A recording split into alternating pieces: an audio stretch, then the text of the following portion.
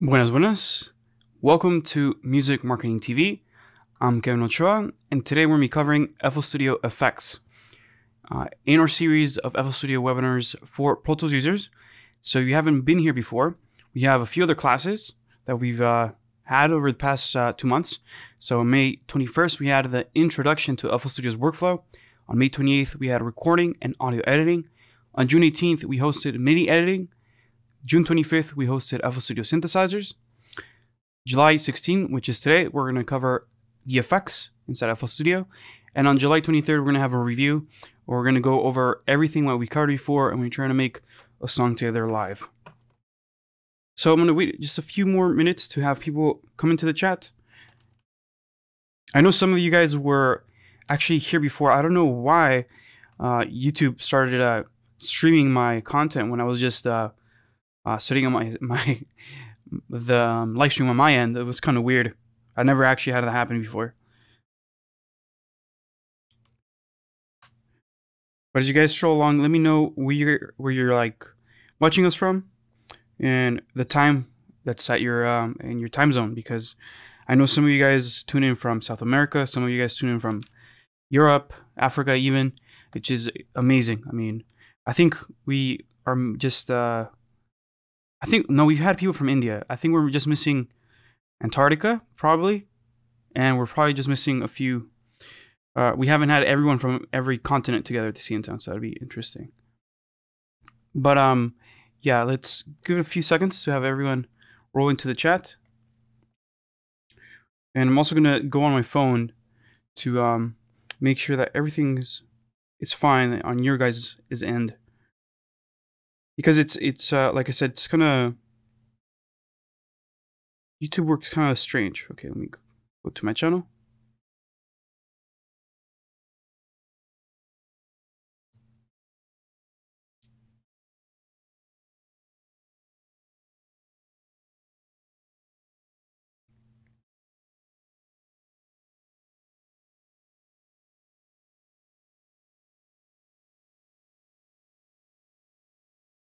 Okay, now I can follow you guys with my cell phone. Okay. Just gonna make sure that my voice, I can hear my voice here.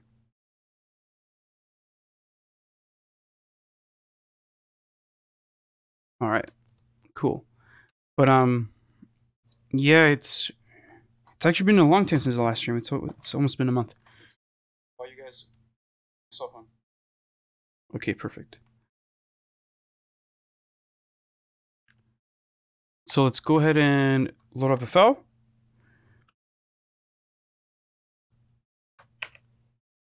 And yeah, here we go. This is FL in all its glory. We are going to show you some a few demos. I want to show you though effects in the context of a track, which is something I usually don't see inside tutorials. Like they'll show you, oh, this reverb and a vocal, and they'll just show you the vocal by itself. And yeah, usually they don't have a full production. This is not a complete production, so this is not some music that has been released, but it's very much structured, and there's quite a bit of instruments. I think we have let's see, we have, let's say, 15-ish instruments. 1, 2, 3, 4, 5, 6, 7, 8, 9, 10, 11, 12, 13, 14, 15, 16, 17, 18, 19. We have 19 instruments. And we have audio clips as well. So it's a bit larger than your average demo. And yeah, we actually have this all structured. So let's play back this music that I have here. Let me know what you guys think about the last chord in the A bar phrase, because it's I'm still a little bit contingent about it, but you guys are going to hear some of the FL Studio effects here, and we're going to affect them later in the or manipulate them later down in the live stream, and we'll show you how to set them all up. So let's go ahead and play this demo.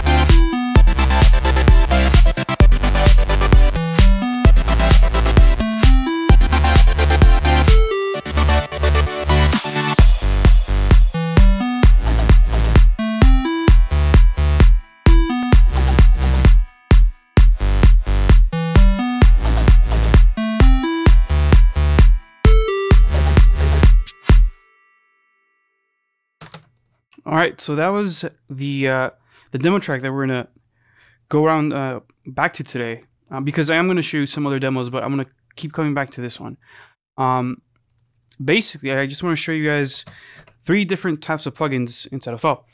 The first being the dynamics plugins. So if I press F8, and if I go to my effects side and select dynamics, you guys can see that we have a few different plugins. We have the Fruity Compressor, the Fruity Limiter, Fruity Multiband Compressor, the Fruity Soft Clipper, Maximus, Presswork, Soundgoodizer, and the Transient Processor. Sorry, Presswork is a third-party plugin, but I put it in here with my other effects. And I would actually show you how to add your third-party VSTs into these lists, because some people ask me, hey, how can I put them here? Because usually they just end up in the news section or in the miscellaneous section.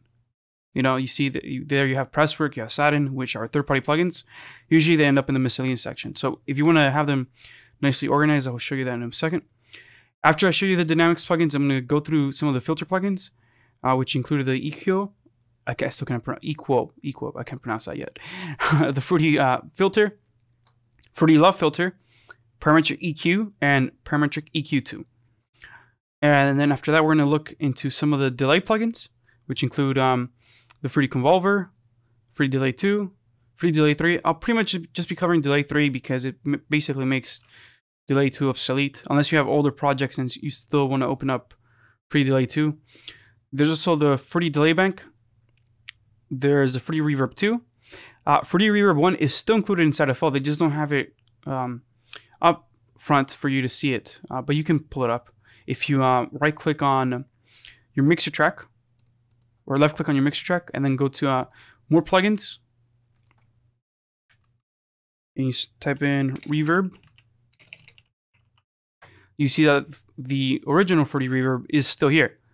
And a lot of the plugins that are included inside FL Studio, a lot of the older effects, probably the ones before 2010, are still supported. They're just not, you know, shown inside of the browser tab, because there's better plugins now. So ImageIn makes it so that you're more likely to choose Fruity Reverb 2 than instead of going back to the old algorithm. I know there's still some people that prefer this reverb. I don't know why, but they do. It could be the case that they just prefer it because it's a little bit more lo-fi than the newer, more high-quality reverb. So they will go back to the Fruity Reverb to get the their old school reverb sounds. But yeah, that's how you can get those old FL Studio plugins. Actually, let me show you how to add those to your plugin list real quick, now that we're on that topic. So let's load up that Fruity Reverb again.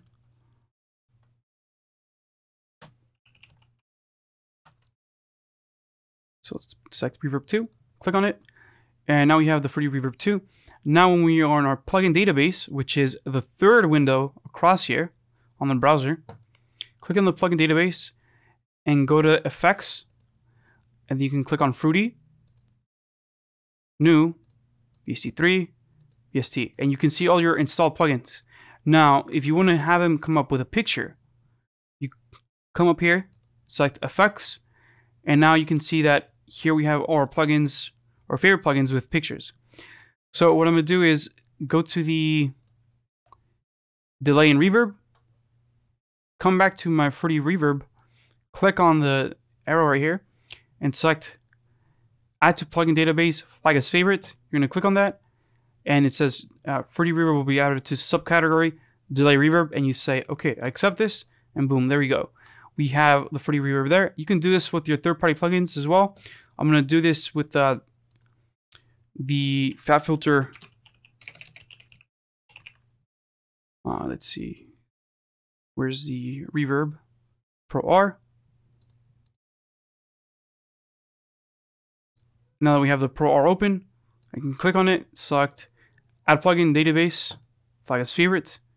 I'm going to accept it, and boom, there we go. We have the Fat Filter Pro R there. So that way you can add your third-party plugins and make them easily accessible to you by pressing F8. And now you can just go to Delay Reverb, and you have your plugins right there.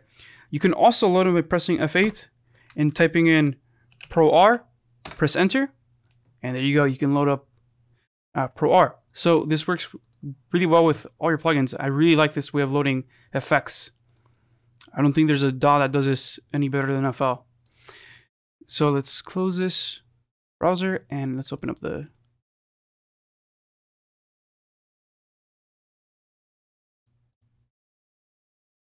channel rack back up. So there we learned how to set up your effects, your favorite effects. Now let's take a look at the other effects I was going to show you at the very end, which are the miscellaneous ones, the ones that do more of a sound design than rather traditional dynamics and spectral editing. So here we have the gross beat. We also have new tone, new time. I covered these in our audio editing class. So go check out I believe it was the second FL Studio class. Let me look at the schedule real quick. Yeah, it was on May 28th. We did recording and audio editing. So go check back the second live stream we did for FL Studio for Pro Tools users for recording and audio editing. And there you will find the full like 30-40 minute segment I did on new tone and new time. Let's go back to miscellaneous. So basically new time is a time stretcher. Then we have new tone, which is a pitch editor. And we have Pitcher, which is a real-time effects plugin, kind of like Autotune. And then we have Vocodex. So today I'll be covering more Vocodex than these other two. I'll briefly touch on them, but we're going to be covering more about Vocodex because it's such an underrated plugin. And of course, we got to cover gross beat because everyone loves a little bit of gross beat.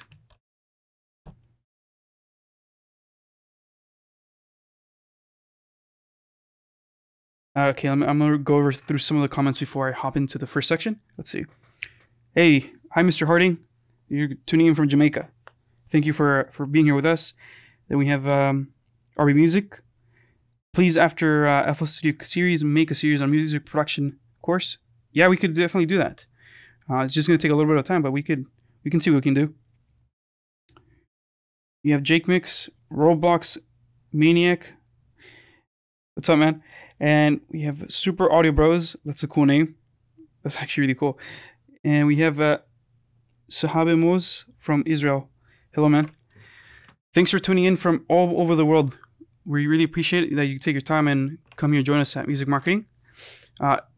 As I'm going along with this demos, make sure you guys drop questions and I'll try to answer them in the last 30 minutes. If it's something that if I have a plugin loaded up and you ask me a question on that plugin, I could definitely cover that. But if you're asking questions about other plugins, I'll leave that to the end of the live stream and cover that in the last 30-minute Q&A.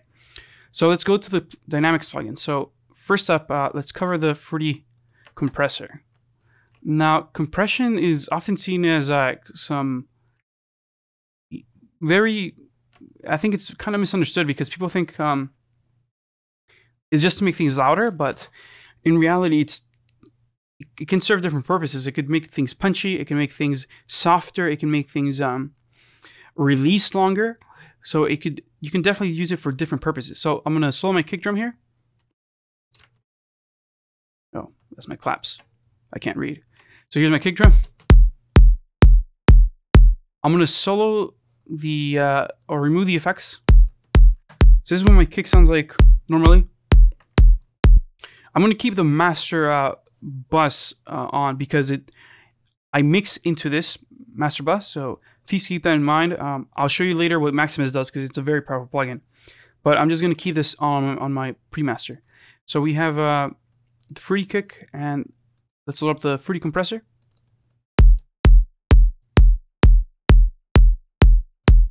So we look at a couple things. Let's look at the oscilloscope, and let's look at the waveform view here. If we remove this compressor, you can see how the waveform view becomes a little bit more squared.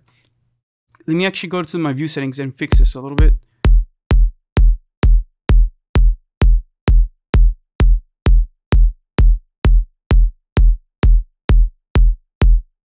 There you go. So you guys can see a little bit more of what I'm doing. So without the fruity compressor, you see that the attack is a little bit quieter than the body of the kick drum. So once I engage the compression, now my attack of the kick drum, let me pause this, is a little bit louder than the rest of the body. So it works very well providing punchiness in the case of drums. Let's remove this compressor and freeze this again. You see that? Now my attack is less punchy. Now this is because the way I set up the attack, the can sustain release. For those of you who are Pro Tools users, of course you know this, but we do have people who are a little bit newer to music production and audio engineering, or maybe some people that don't realize they can use compressors for this. So I'm going to cover this for just a brief moment. So basically with our threshold, we can say, hey, after a certain point in time, hold up, let me unfreeze this. Here we go. After a certain point in time, I want to actually... Oh, I messed up something.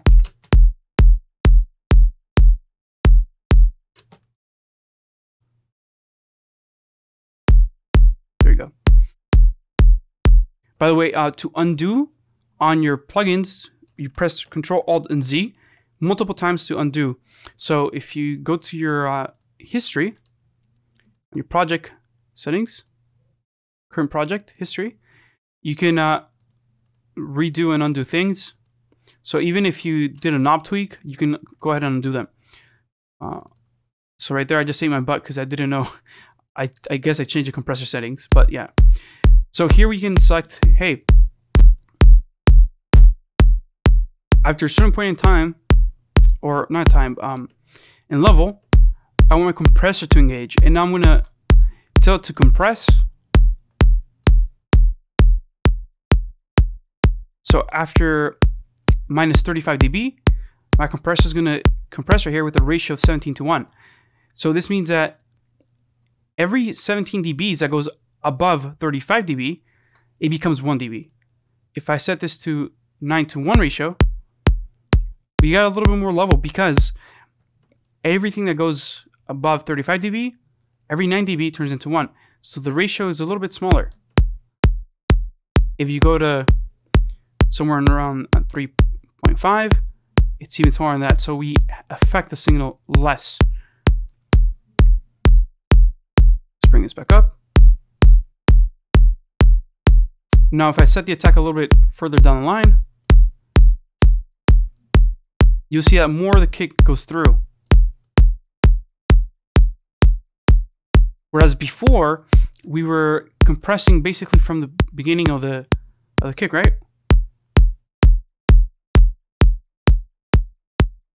So it's very easy to visualize this once you put a oscilloscope next to your kick drum. The next thing is the release. Listen. You hear how the compressor doesn't let go of the kick drum as quick as it did when it has a quicker release. It clamps onto it and it holds onto the tail of the kick drum a little bit longer. So those are very important parameters: threshold, attack, ratio, release. Very important. You're going to find them pretty much every compressor. Here we have the type. there's different compressing types. So we have hard, soft, medium, vintage, soft release. You can hear that they're slightly a bit different. So just find the one that suits your taste and stick with that.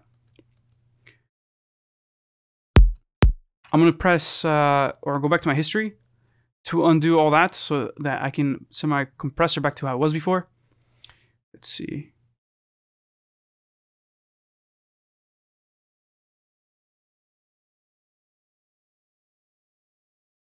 There we go.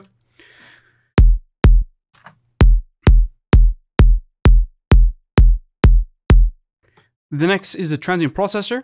I'm going to show you what this is here. This is basically like a compressor on steroids, but for high changing material. So what I mean by high changing material is when you have frequencies that move very quickly, the transient processor is going to affect them. When you have frequencies, or signal that is moving a little bit slower, the transient processor is not going to affect them as much because they're moving slower. So it means that they're not providing any snappiness to your signal. So if you hear a snap, it comes very quickly. If you hear a clap, well, it's quick. It has some meatiness to it, so it doesn't change or flick as quick as a snap. So think about the transient processor as being a snapping tool. So you can make things snappier, or you can make things less snappy. You can also make things a little bit more full because you can control the ratio of that snap to the body of the instrument. So let me show you. So here, making it punchier, you can see that in my oscilloscope. I can make it less punchy. And notice how I'm affecting just the high end too. I'm going to use a spectrum analyzer now. So my bottom end is not really affected, but rather it's mostly the top end because that's what is moving quicker inside in waveform view. So if I go back to the oscilloscope, you see at the higher frequencies change quicker than the lower frequencies, or move quicker. So yeah, that matters. And we have a split frequency here, so we can say, hey, I only want to affect frequencies above a certain level. So here we can see up on the left hand corner on our information tab, we can see we can set it to like 700 hertz. Now we're only pushing up the clickiness. If I drop it a little bit lower to, let's say, 60 hertz, we're also getting some of that thump, but of course, we're primarily affecting the frequencies that change quicker. We have the tact settings right here. So we want a quicker attack, we want something a little bit smoother. We also have a drive for distortion, which is very interesting because you can drive it hard and then push the attack very hard, but then you get a very tough kick, but it doesn't have a lot of presence, which is very interesting.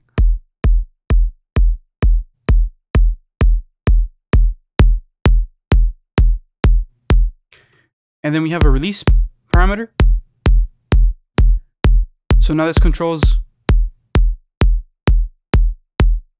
the decay, basically, after our attack.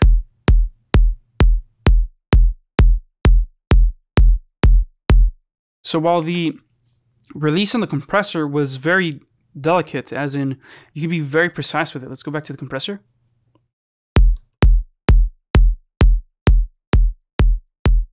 You hear how the end of the kick is held onto?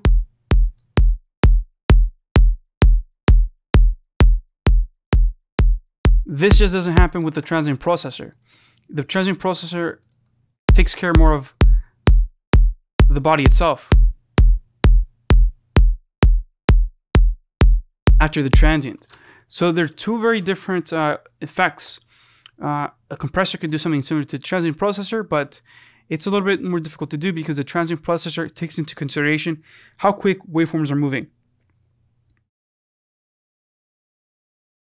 Oh, how do I segregate the channels in the mixer? So the way I do that, it's very simple. You just press Control, left click.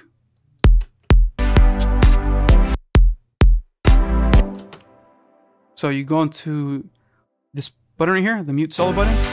It's right there. I don't have the kick drum. I'm going to press Control, left click. You mute everything else but this track that you're on, or any tracks it's sending audio to. So you can see here that we have this kick right here playing. We also have the drum reverb playing, which is very, very tiny. And of course, this kick is going to a kick bus. So that kick bus is then sending to the pre-master. So all that's still turned on, while everything else is turned off. Very simple. Okay, let me go back and undo all my changes here.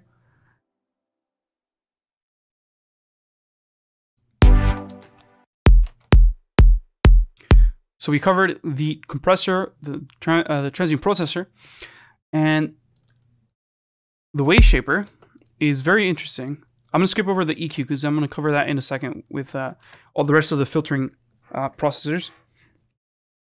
So the wave shaper works basically as a input signal going this way and an output signal going that way. What I mean by that is, you see my input signal is set to a level right here, and then I can knock it down by setting up a little line right here. You can right click to set a node and tell it to go down. So my kick is no longer going above around, let's say, what is this, 17.5 dB. If I bring this back up to how it was before,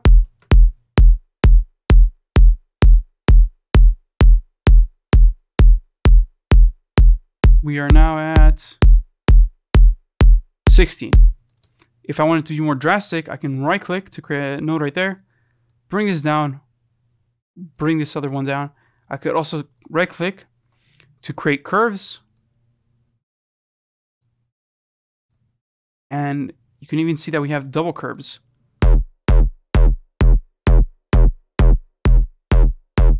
So you can create really cool distortion effects. And this could actually be very beneficial to 808s and those type of instruments. Of course, I use this for hardstyle kick drums. You guys have followed any of my other classes or videos that I've done before. You guys know that I'm obsessed with kick drums, so I'm not going to get much more into this distortion, or else I'll spend an hour here. But let's go back to this other node that we created. We can right click, set copy value, and paste it across. So now, because we have told this wave shaper that every bit of a dB that goes above 50% has to be knocked down to below 50%, we have created a hard clipper. So now nothing goes above 21 dB, whereas before we had the kick going up to 15 dB. Now I can come into my post and give it more level if necessary. I already pushed this up to the max before I did this tutorial. And down here we also have a few other things. We have freeze editing. So if you are already happy with the way you have distortion, you can freeze it and you can still edit the pre-gain and the mix, but without risking, clicking on something and destroying your lovely preset that you made. So if I did something like this that I liked, you can freeze it, and now when you click on it, you can't easily destroy the wave shape you have. Whereas if you're just strung along, let's say you're trying to swipe away, you click that, you're like, oh, I just distorted my kick drum and destroyed it. So you can freeze it. You have a draw tool, so you can draw things in, which would get really weird and interesting results.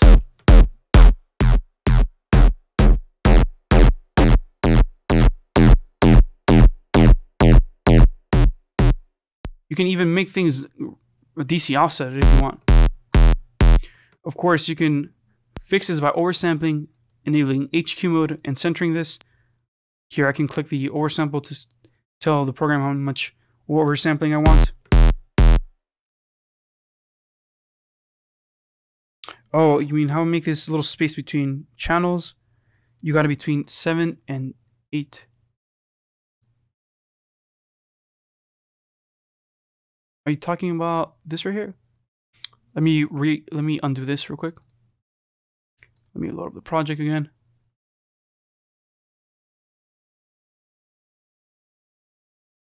Because I don't want to keep that distortion profile that I made. I want to go back to the original one. Okay, there you go.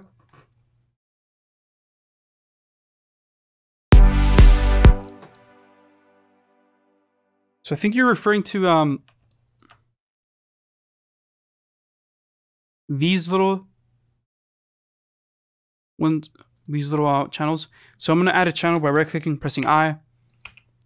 Now, you see how right-click, you can select, hey, I want to insert a track, so insert one. You could also tell it to group with above track. See that? And you can actually do this quicker. So if let me delete this.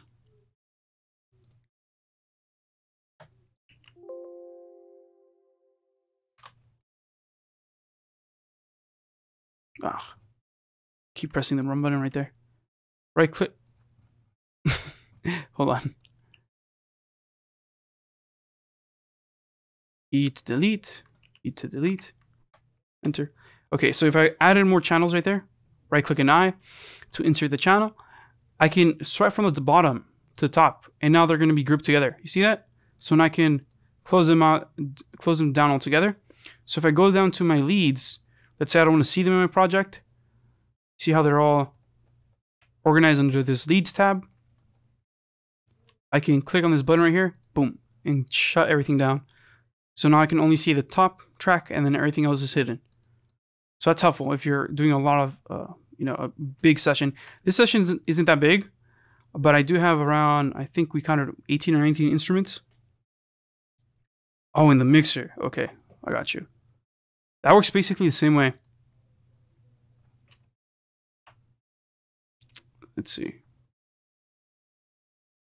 You right click and select separator. That's pretty much it. See it? So let's say you want to put other types of drums here, separator, and there you got a separator. You can call this, change the color of them.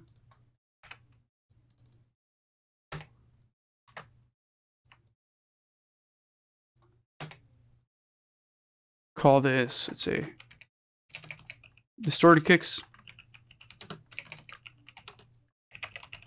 And there you go. It's very simple. But yeah, it's also very helpful that you mentioned that, because if you are setting your routing up, it's very easy to get mixed up. If you're, let me go to this blank ones over here. If you have kick drums, snare drums here, you have maybe synths over here, it's really easy to get mixed up. And when you're doing mixing, sound design, adding effects, you want to keep everything nicely organized. So what I usually do is I set all these channels to go to a kick bus, all these channels here to go to the snare bus, all these other percussion to go into their own bus right here, all the subs to go to this other bus right here. And if you see here on the lead section, which I'll show you down later, I routed them all together to their master bus by right-clicking and selecting route to this track only. So now they're going to the leads master fader. Now the leads master fader is the one that dictates that these tracks now go to the master, and also that they're going to reverb and a chorus effect. But on top of that, I have a gross speed on them. So I'll show you that, guys, how to set up this gross speed later. But essentially, I'm routing all those leads now to be affected by the gross speed. So in the drop of the track, let's go to the second drop.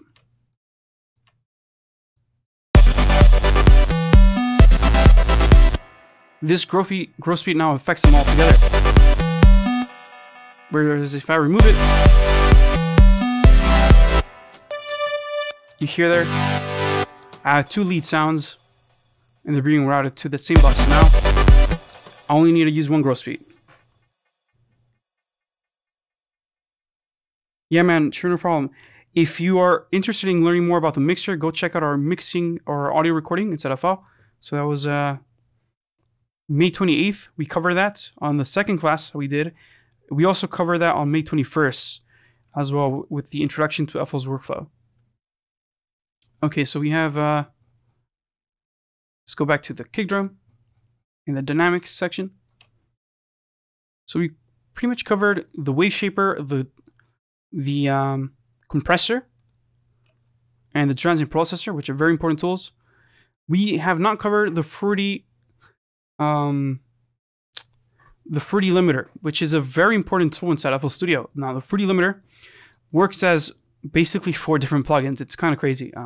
Let's load up the fruity limiter into this pads right here.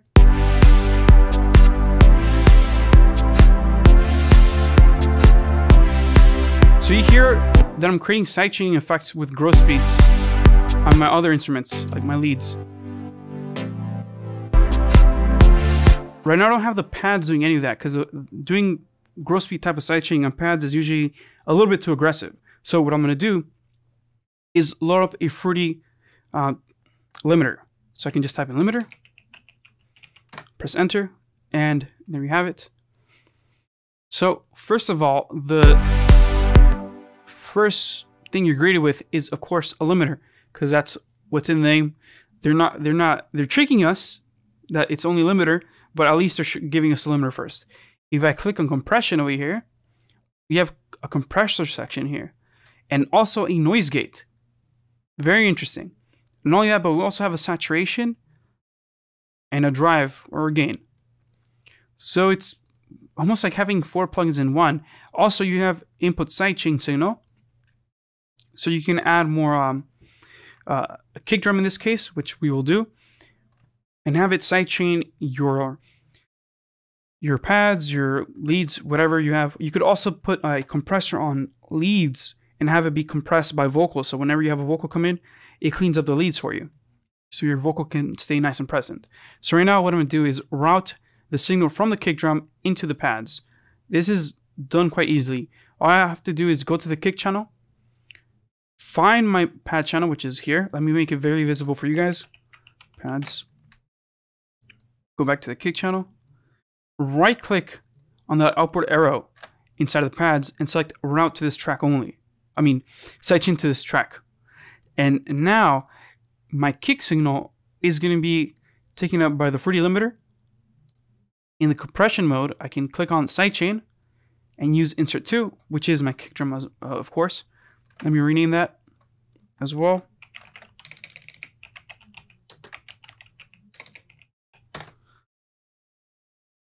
So now you see there it's named correctly. And now, when I bring my threshold down, we see a little bit of a little diagram right there that shows a kick drum right there on the graph. If I bring it down enough, and then engage the ratio to actually start compressing,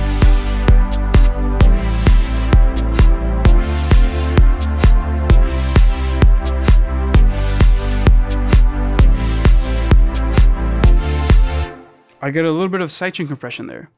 Actually, I'm doing quite a bit, but I need to, because the pads are very, very quiet.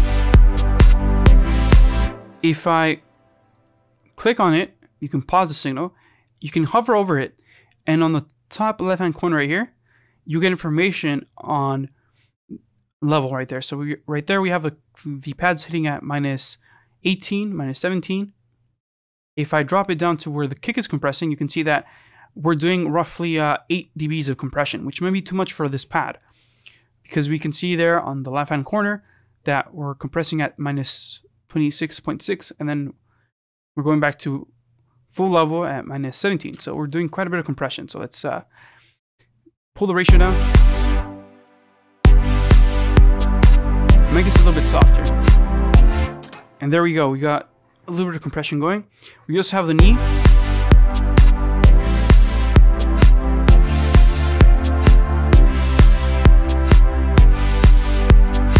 And think about this as like a little curve dictating how fast things rise back up again.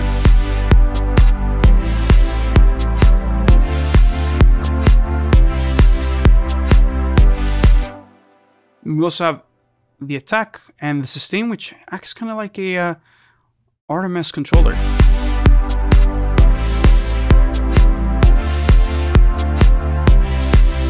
So it's very interesting. It's a lot of people underestimate this plugin. They will tend not to use it. I don't know why, but it's very, very powerful. We can even do some saturation here. Let's grab some of this, saturate everything above minus 25,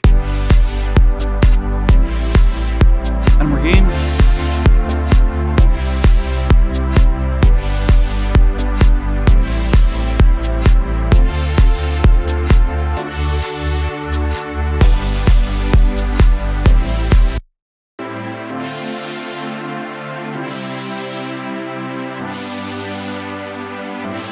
You can see some of the higher frequencies are being lifted up.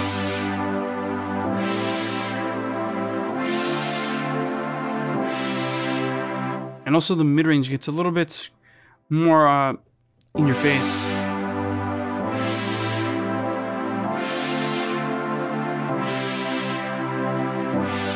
And we're not pushing up the level that much. It's probably only going up 1 or 2 dB.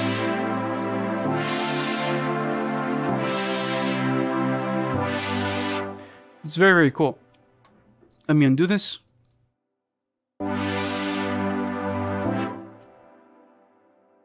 And finally, there's the noise gate. Now, the noise gate is very powerful. Again, we have release, gain, threshold.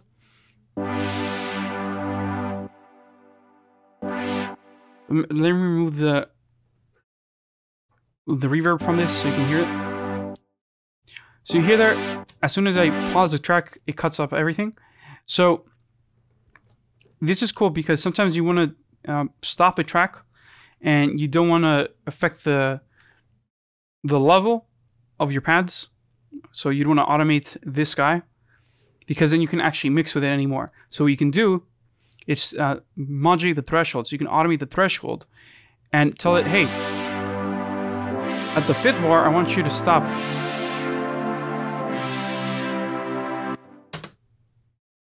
Almost immediately. And we're cutting off the release, whereas if we took the threshold off, it fades off a little bit nicer. So the noise gate is usually used for vocals and stuff like that, where you want to remove the noise information. So let's say I'm talking right now, you can tell the noise gate, hey, everything above minus 40 dB is okay to play back. Once my signal goes below 40 dB, I want to cut it off. Boom, shut it down. And you can tell it, hey, the gain I want it brought down to 0 dB. And I want the release to be very immediate.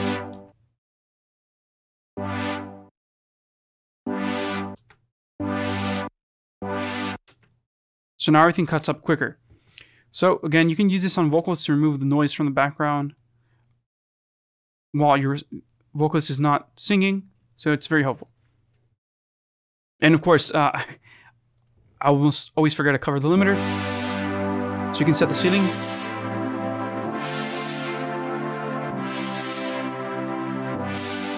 You can drive into it, and of course, you can use the saturation in conjunction with the limiting.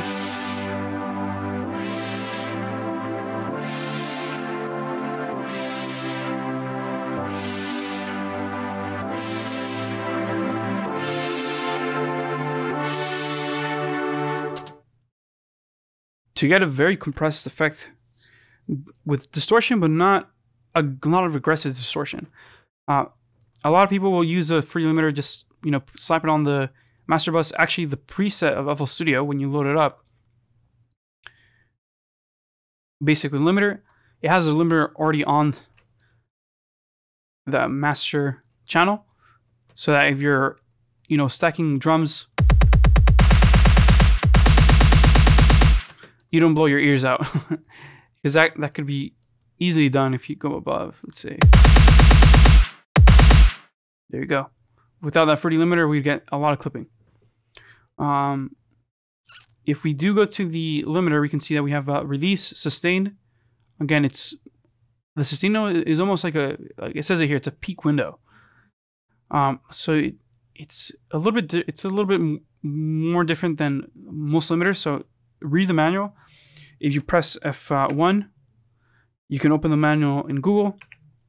I'm not going to do that right now though, but you'll learn that the sustain is almost like a precursor to the release, almost like a decay. So it's very interesting. And you also have 8 different curve types for your release, and your tech has 8 as well. So you can go from having something that's smoother to something that's a little bit more more heavy on your transients. Let's close this down. Let's go back to the synchronize FOP. I'm going to take a short water break. So please give me a second.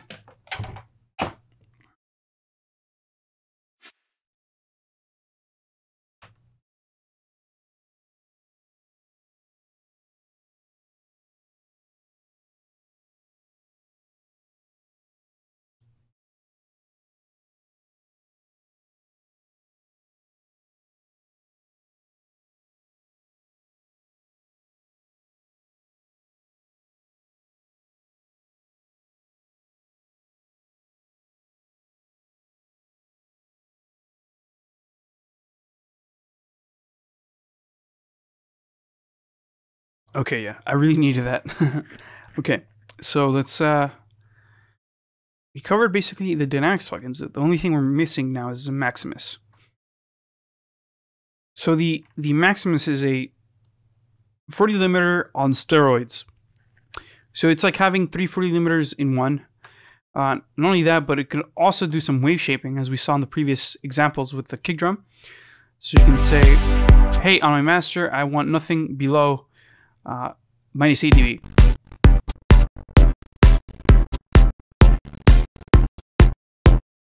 Of course, you wouldn't want to do that, but I'm just trying to show you how powerful this is.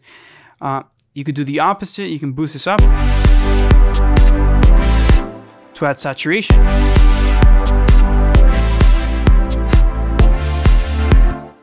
You can say, hey, I want all the lower frequencies to be slightly saturated, or the lower levels below, let's say, minus 18 dB to be saturated.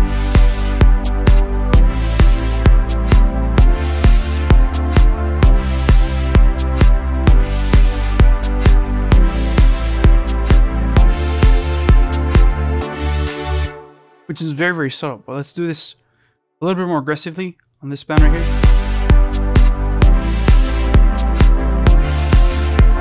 Now that is too much because you get into the realm of distortion, clipping on that small section, because you can basically let me make this very, very large.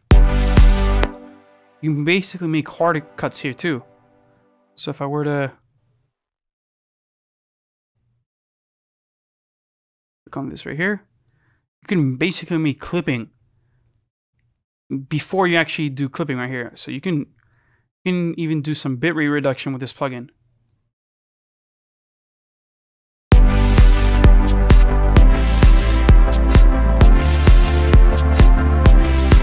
And then you can see how certain frequencies are basically quantized to be certain. I keep calling them frequencies. I'm talking about a certain level will be quantized to a certain signal right there. So you see there, here we have it hitting at minus 8.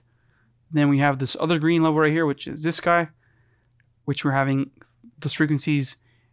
Again, that dB, that signal hit at minus 9-ish. So you can be very harsh, but let's not do that. Let's delete them. Right clicking.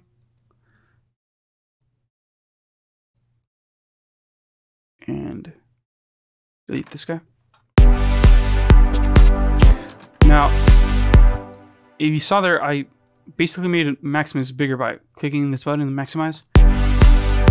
And now you can use this basically as a mastering tool. So you can go check your low end. I'm going to solo it.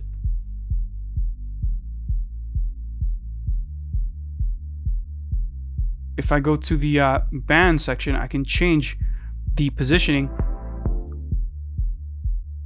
of the low end filter. I can also set this to be 12 dB, so it's a little bit smoother, or 18 to be a little bit, or minus 24 to be a little bit more aggressive. If I click here, I can set certain settings such as doing spare states. If I go to the, let's see, where is it? The master, I can click on, oh, here we go. Why am I forgetting this? There's a button here for, to engage.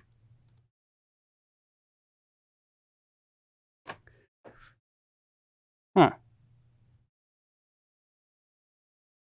I'm really forgetting where this button is. It's the button to engage linear phase multiband compression. Anyways, there's a button here somewhere. I keep forgetting where it is. So basically, whenever you do the bands, you have minimal phase distortion whenever you are moving your bands across, which is very important because you don't want to be distorting any of your bands. So we also have a low cut filter. So let's say you don't need anything below 30 Hertz. You can get rid of everything below 30 Hertz. Let's look at our mids. Let's say we want to have our mids be more saturated.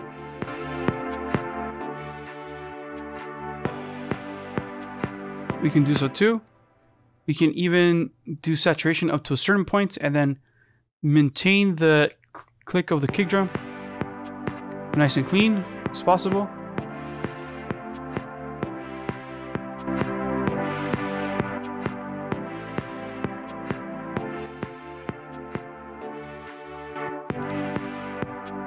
Now when I go back to the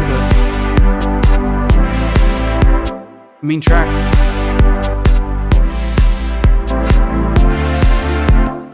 my perceived loudness is much greater.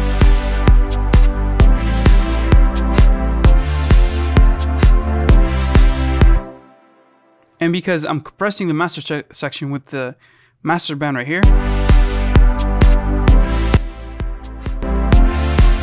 I'm not getting clipping. So it's very helpful that we have all these three bands here together, low, mids, and highs. With the high band, in this case, I'm doing a little bit of boosting and a little bit of saturation.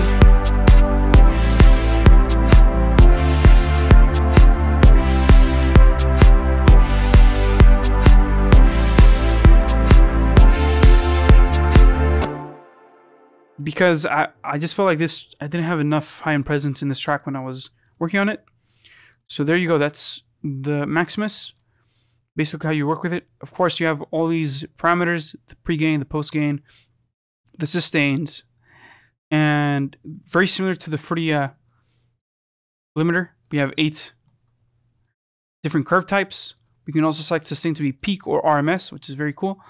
And we also have a third release or, you know, parameter. So we have release here, another sustain slash decay-ish parameter, and then we have release again.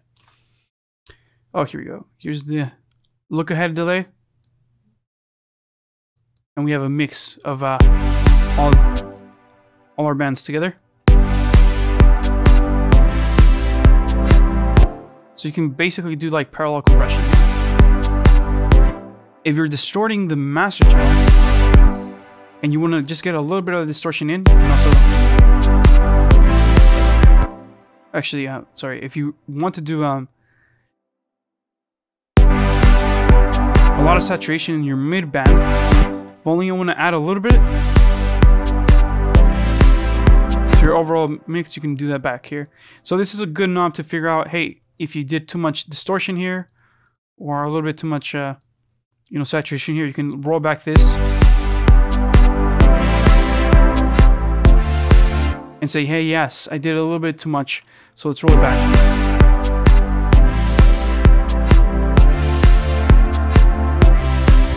And that sounds about right there.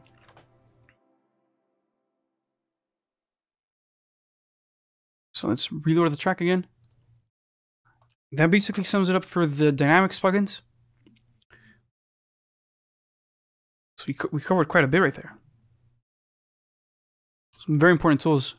Now let's go ahead and look at the filtering plugins. We have a few of them inside FL. Of course, we have the Fruity Parametric EQ, let's put that on the master.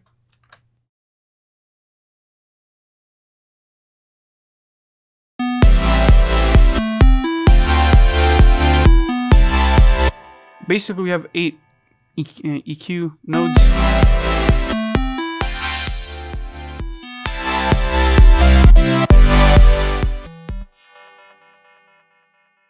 So we have the 8 bands right there. We can choose if we want them to be low pass, high pass, notch, regular band, like that. High shelf.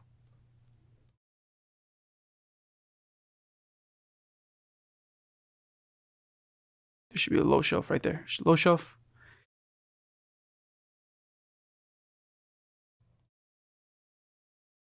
Yeah, so we have, oh, and bandpass there. There we go. So we have a few different types, and if we bring them all the way down, you see that? We get rid of that band. So if we get rid of the bands that we don't need, we can save some CPU. You also have engage high quality oversampling mode by default, which is very cool. Now, if you want to save even more CPU, you can disable that. If I load up the performance monitor, you'll see that the 40 parametric EQ is so light on the CPU that basically you can use 100, 200 of them and not have to worry about any issues. You see that there the percentage is closer to 0% than even 1%. If I take the HQ off, you'll see that it's basically non-existent. So, I mean, for the most part, just keep on the HQ as well. You can remove the band tokens, so if you don't want to see them, if you just want to see the curve.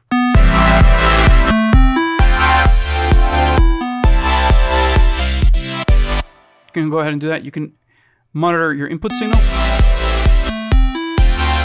or your output. So it's do really harsh cutoff right there. There we're seeing the input, and there we're seeing the output. We could take the monitor off if that distracts you. So cool. And we have, of course, the bandwidth controls, and the frequency controls here. And basically every parameter here is automatable, even the filter type. So you can go ahead and use these without any issues. We also have, of course, octave here and some basic indications of where the sub, bass, low mids, mids, high mids, presence, which is very cool. I don't understand why people don't use this little grid up here enough. And of course, we have the treble. So you guys can go ahead and EQ right there. It's also important to note that you can load these up inside Patcher. So I'll talk a little bit about what Patcher is in a few minutes. But basically, you can create even more crazy EQs and crazy compressor types later down the road. Oh, I did forget one compressor plugin, which is a Fruity multiband compressor.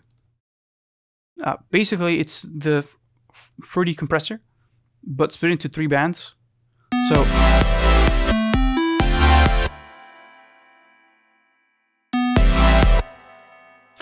where you can control the compression on the low band, mid band, and high band.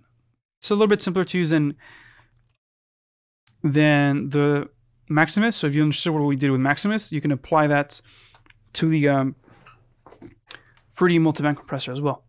Okay, let's move on forward to the Fruity Love Filter. Now the Fruity Love Filter is essentially a bank of 8 filters that you can route to each other. So if I click on output here to add to the next, you can add signal to the next one. This one is on my leads, so let's mute my leads, or slow my leads.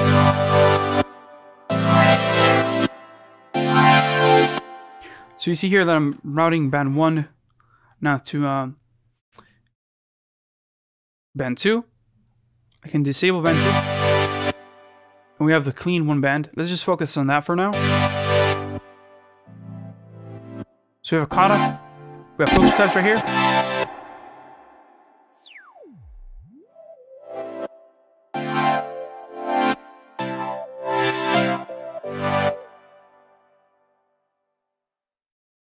So we have several different filter types. We also have a drive section.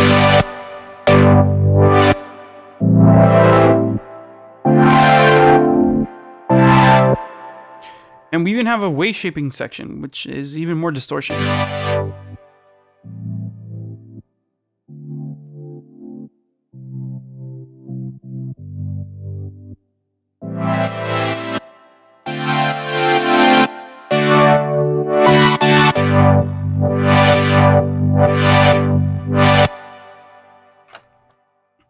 So yeah, pretty much in every FL Studio plugin you'll find they add a little bit of extra things. If we go back to the cutoff, let's remove the drive. You see that we can add a envelope.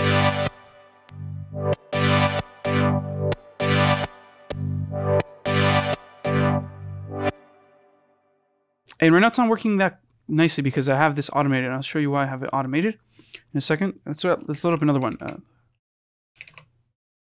Love. There you go. If we go back to the low pass, create a little pan right here. If we go to the input envelope follower section,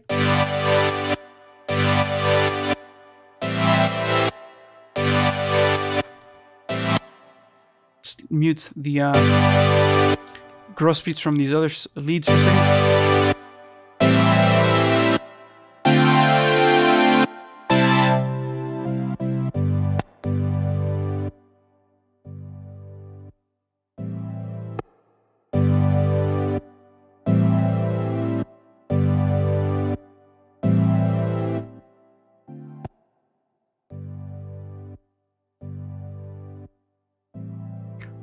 Let's make this was a stain loop.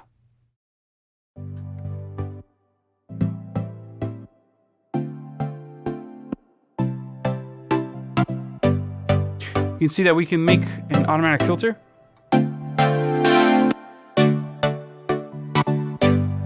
With the help of this input envelope follower.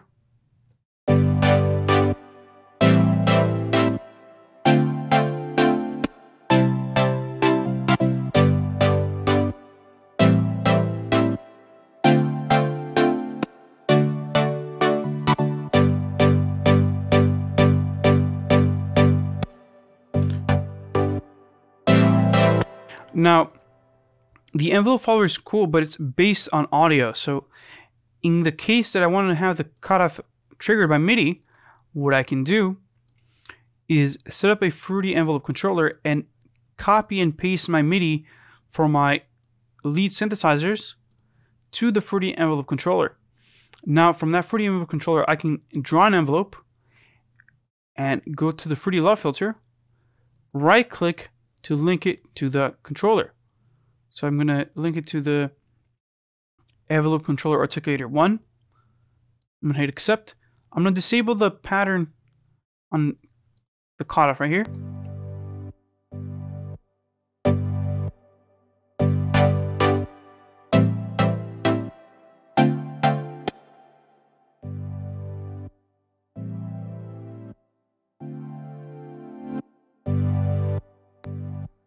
Hold up, I think I did something wrong here. Let's see.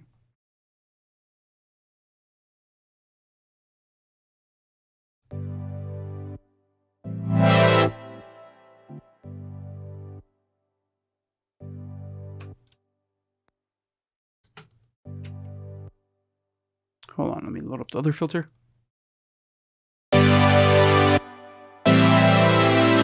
Oh yeah, of course, you can't hear it because the filter is all the way open. So let's go over here. So here we can see clearly that if I right click on, let's open up the new filters as well.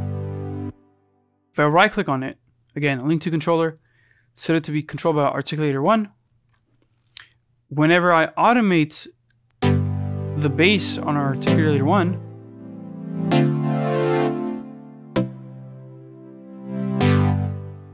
now that controls the cutoff.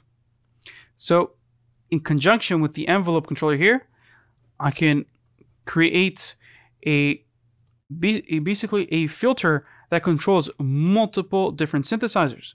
So instead of having to automate all the cutoff knobs on all my synthesizers, I simply have routed them all to one bus, and now they're all being controlled by the same filter. So that means that they decay together, they start together, they get filtered together, and it's a very clean mixing strategy. So let's go to a little build up here.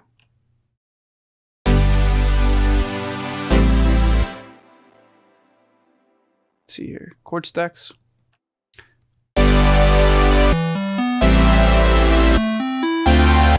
Actually, here we go.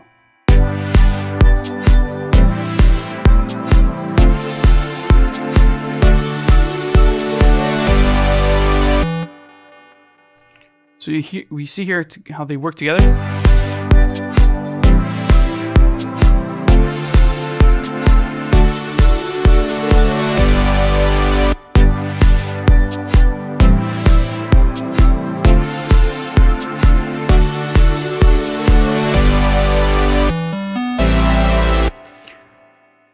To bring all these leads and instruments together. So it's very, very helpful.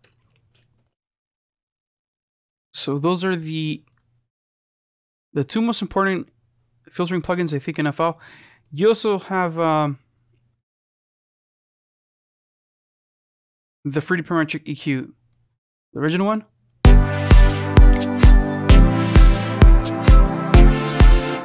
I think this is limited to 7 bands. 1, 2, 3, 4, 5, 6, 7.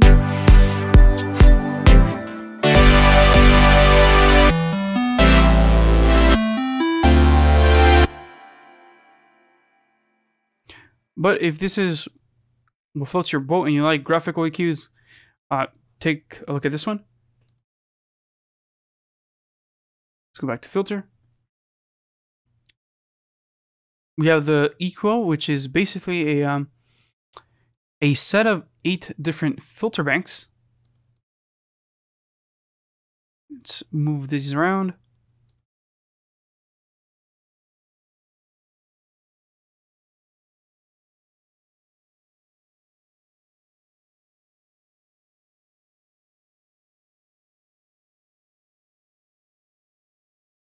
And you can morph between all these.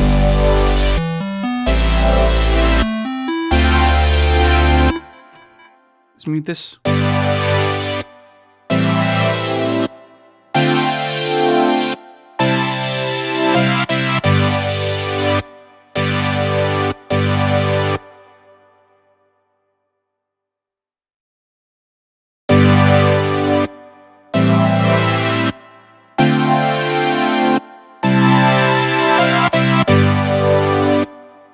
So this is actually really cool because you can get really complex sounds, whereas if you were trying to do this with the 3D Parametric EQ, you'd have to automate all these bands and then make a bunch of different automation curves here. With the Equal, you can actually create all those different bands types and then have them morph with a single knob.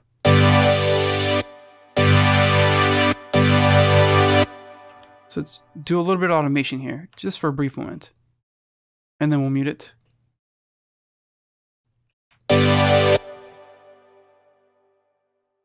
Let's actually do another one.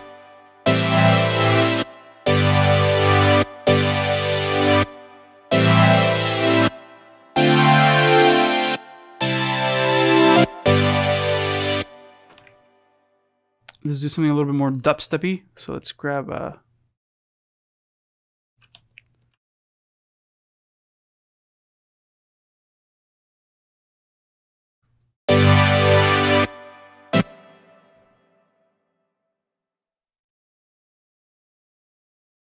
do something like this.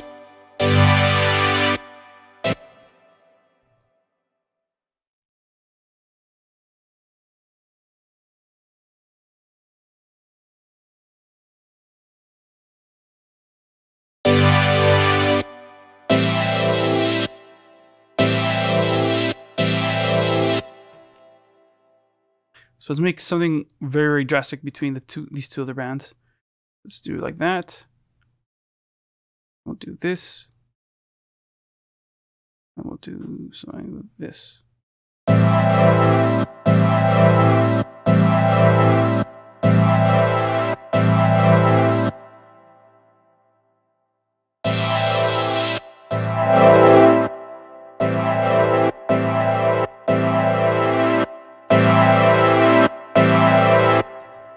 So it's very cool. You can even change the bandwidth.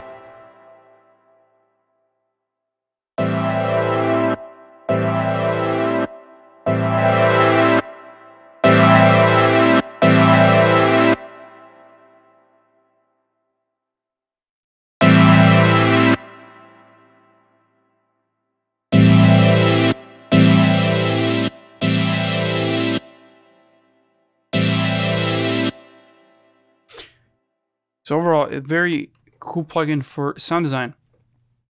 You can even, I believe, let's see, do random curves as well. So another random curve. And you can also interpolate from 8 to 1. So let's see, we have 1 over here. Let's make this flat. Then we're going to interpolate from 1 to 8.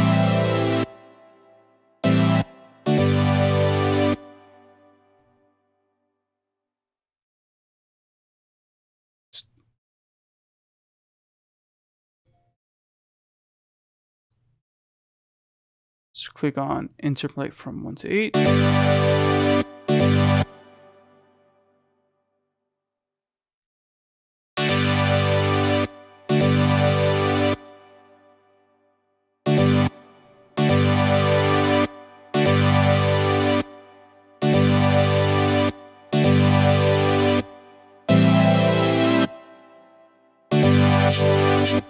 Oh, there you go.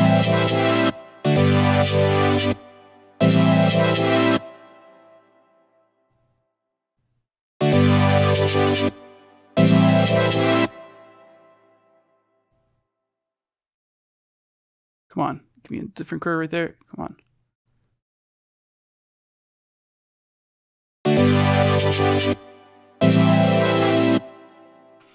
So yeah, it's a very interesting plugin. I mean, I'm already getting lost in it, so I'm gonna go ahead and move away from it now. Let's close it down. Actually, let me just reload the project so I can keep going back to the stock project.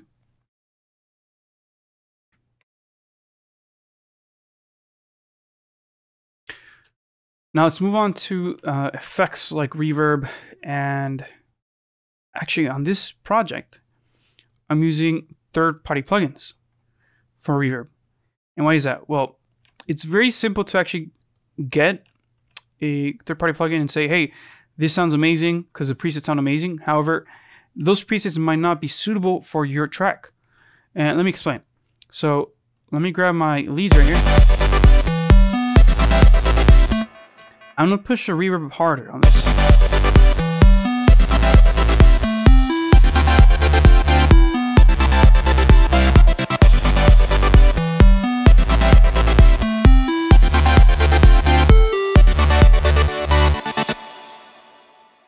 Now, this reverb might sound cool at first, but reality is I'm having to duck it down with the fruity limiter in sidechain mode. And reality sounds like this.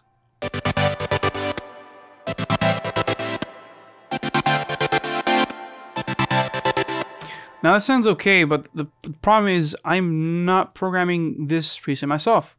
So if you're using a stock plugin, you usually have to spend a little bit more time to get a quote-unquote good sound. So let's pull up the fruity reverb too.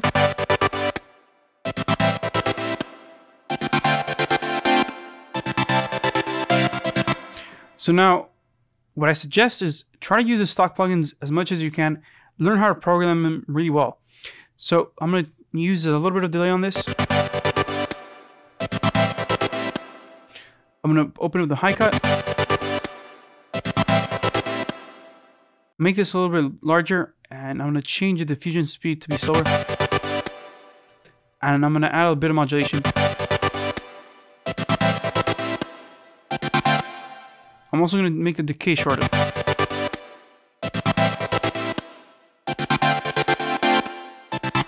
Because if I have the decay longer,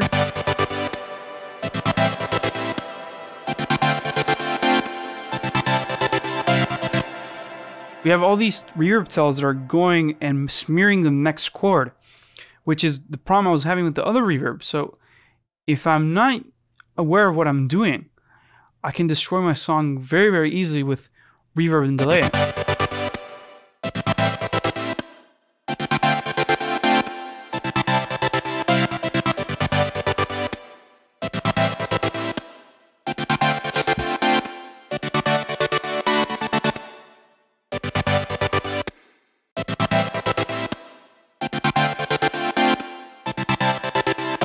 You can even change the stereo separation here.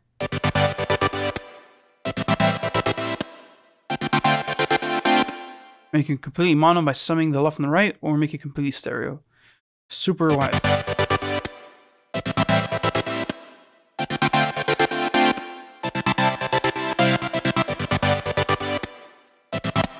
You can also attenuate the low frequency, so I'm actually doing it with an EQ later down the road.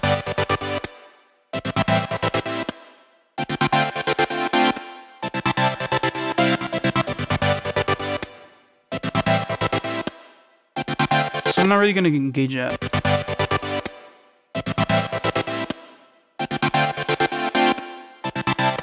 Let's take a listen to this again now.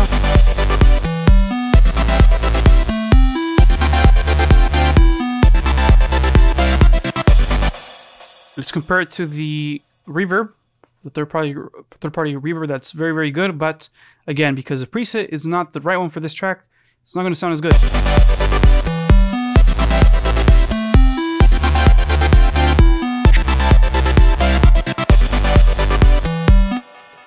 So it's sustaining too long. You see that there? Too long.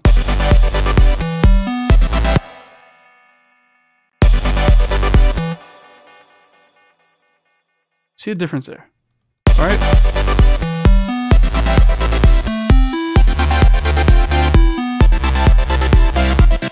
Maybe I want this one to be a little bit wider now, so let's push it up a bit wider.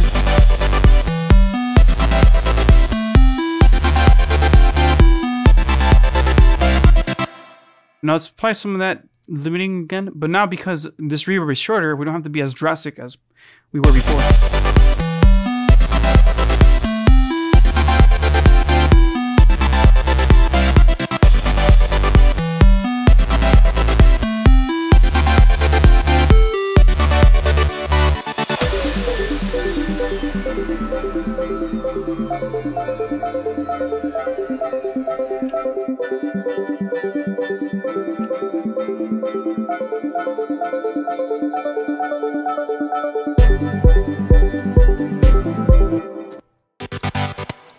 Let's look at the little ARP here.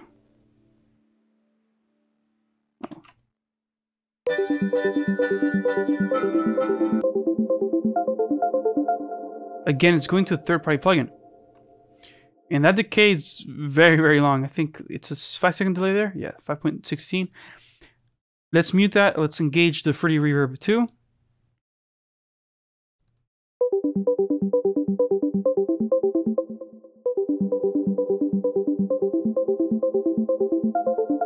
Because I want this plug to be a little bit farther away, I'm going to reduce the early reflections. I am going to increase the decay, but to around 4.4. Add a little bit of modulation. Increase the size. Decrease the diffusion a bit.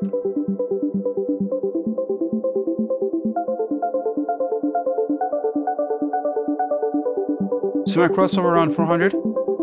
Increase the dampening. I'm also going to add a little bit of pre-delay.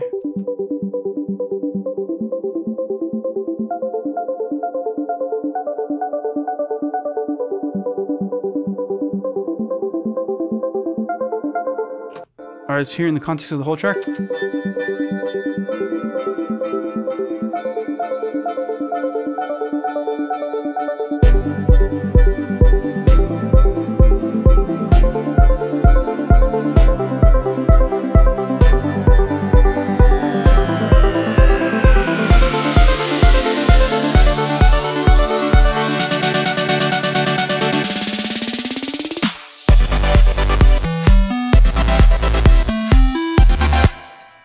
pay close attention to the time it takes for that reverb to decay.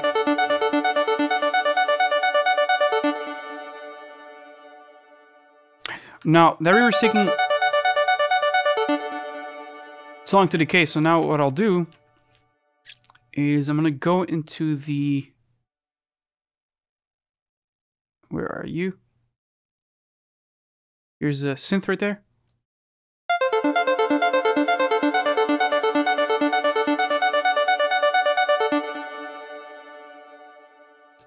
I'm going to shut down the reverb right here.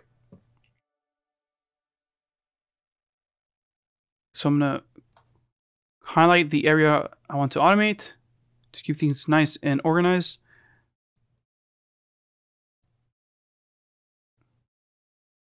Right click, set create automation clip. And now I'm going to turn the reverb all the way down once it hits the drop.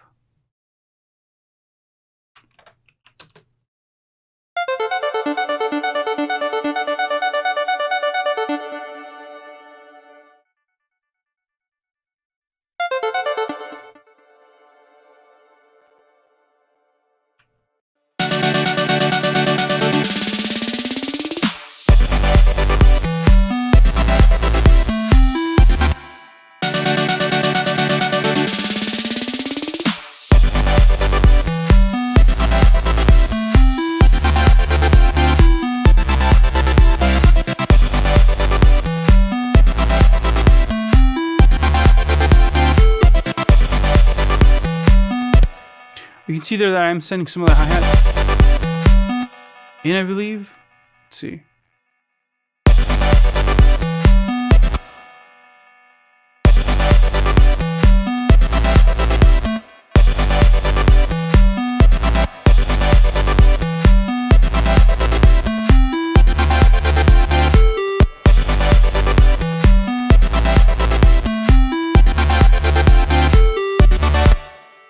Oh, the cube. I'm sending some of the cube in. So instead of doing the automation on the mix level now, what I'll do is just automate the reverb to reset on your Cs. Hold on.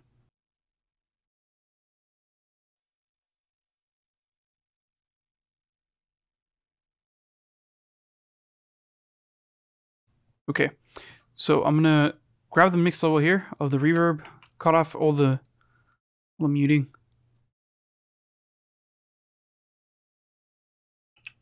Instead, I'm going to automate the start and stop, or the bypass button of the reverb so it resets. So I'm going to right click on it, set create automation clip.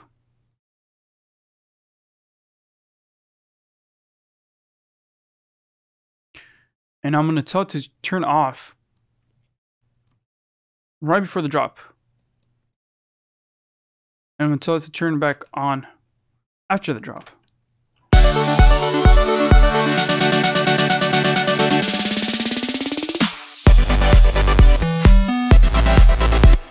So now basically we don't have the reverb from the pads, I think, and was it the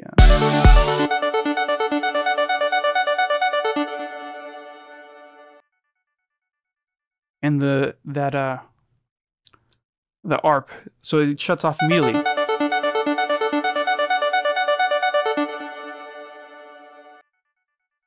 So it can come in and like smack you right in the face.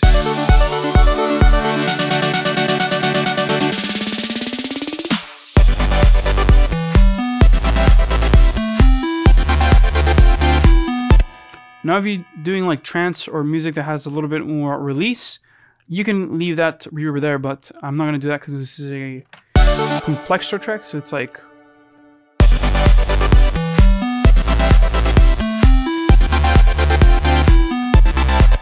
It's heavy on the rhythm and cutting off. Now let's look at gross beat now.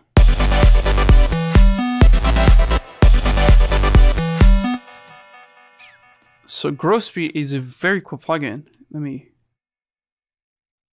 go to the, oh yeah, there it was, the drop section. Check this out once I mute the gross beat here.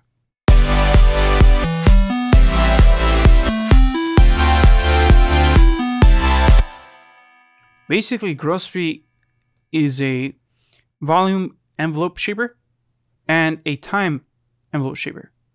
So let me show you some of the presets here. Let's put this on empty. So there's no gating right there. As I click around here, you'll see that there's different types of gating effects. So let's close this.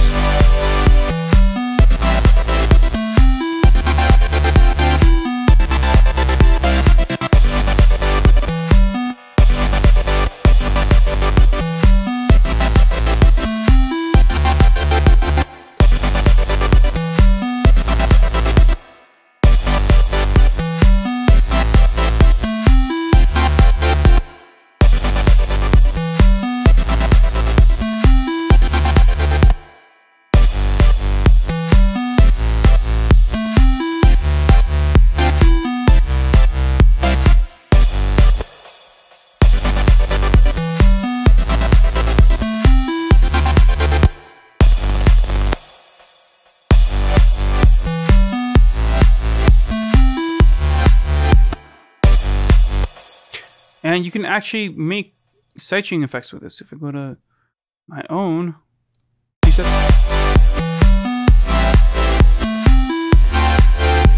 this is all very simple. If I go to the empty tab, I can right click to make points. If I select here the quantization tab, I can say, hey, I want to make nodes right there, and then I'll bring some of these right here.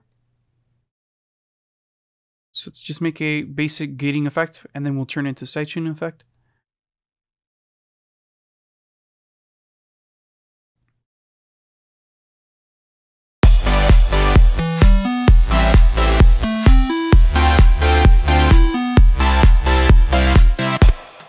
Cool. So now, instead, what I'll do is I'll make another node here, like a little tiny step.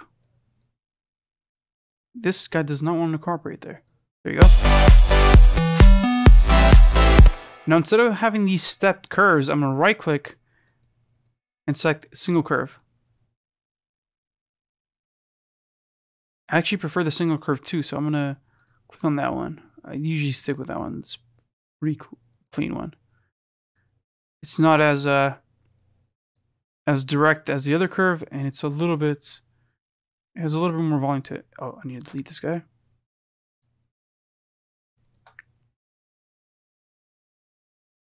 There you go. Now make a little dip in here to recreate some of that sidechain effect.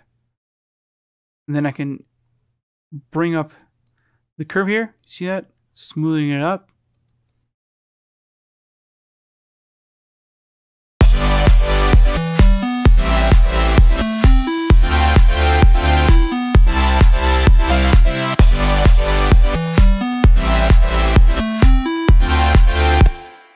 Now that might be a little bit too aggressive, so you can go back to the volume and mix that.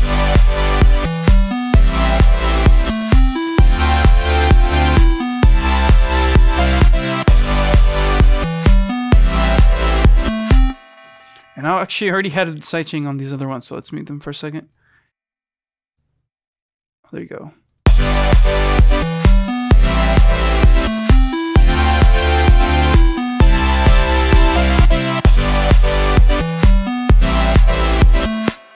So cool, so you can go ahead and get really imaginative with this. Let's do a git right here.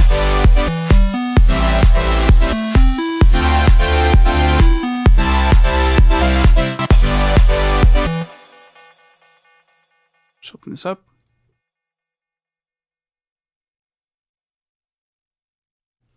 Let's mute these steps right here.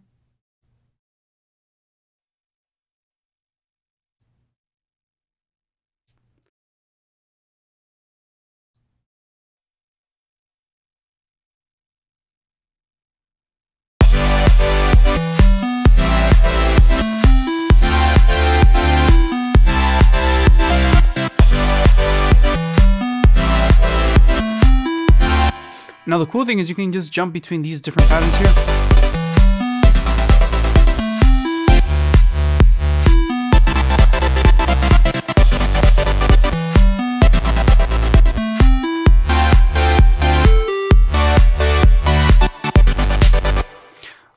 to automate these, it's quite simple. Let me just go back to the momentary and back to the preset I had on the track.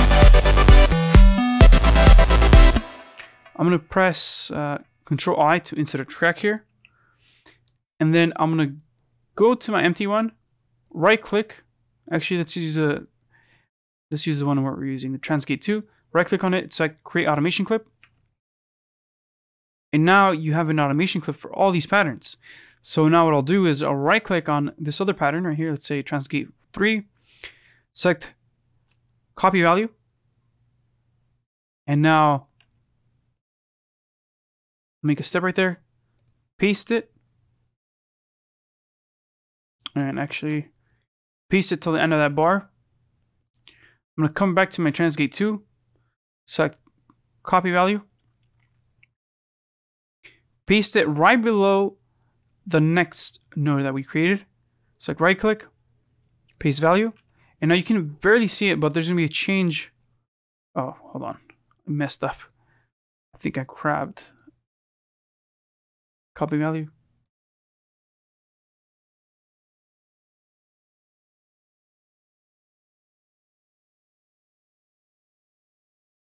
Yeah, I grabbed the wrong one. There we go.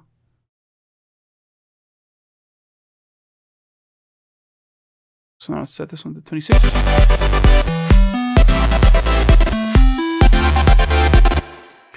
And let's do this for a couple more of them. So let's grab the triplet gate, copy value, paste it, paste it.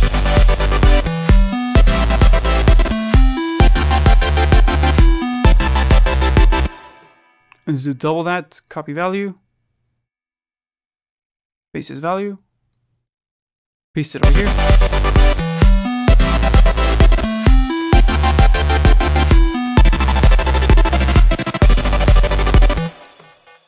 Oh, it doesn't sound as cool.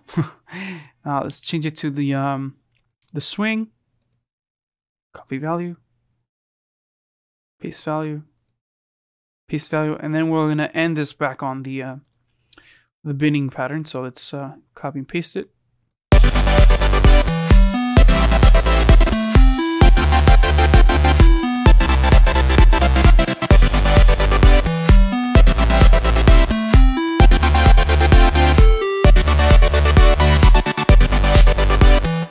There we go. We got some pretty cool sequences there with growth speed. Now, growth speed is not just good for doing that volume gating effects, as I have done here.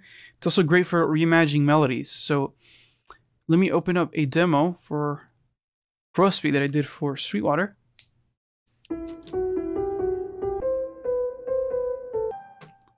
And we have these keys here. They're from Flex, and they're going to the growth speed right here. Let's take off the growth speed.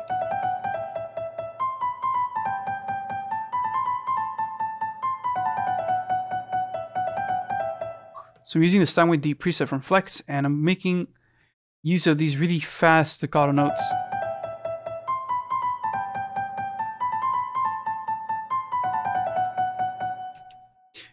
Now, what I'm using growth speed for is to wind down the time. So essentially with the growth speed,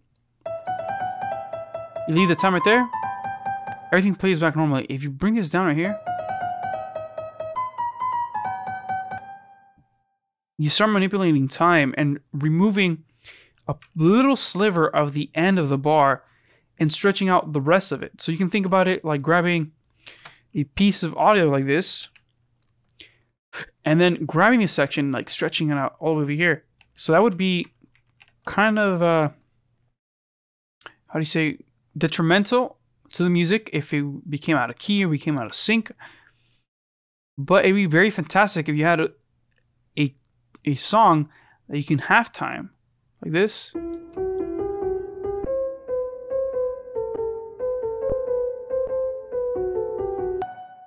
And get some really cool tones out of. So let me actually render this real quick just to show you. Render this audio clip. Bring this back into session.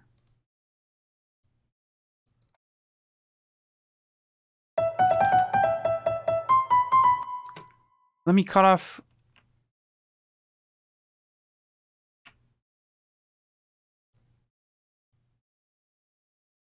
some of these bars right here.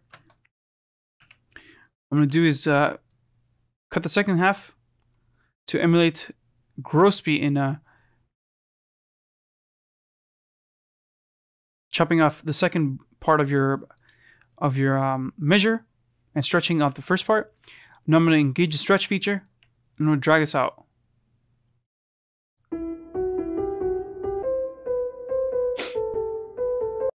So you hear how these notes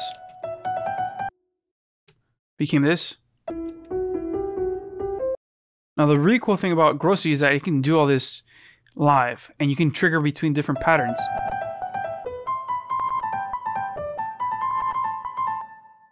Let's go to momentary. Select here we have where's the halftime preset?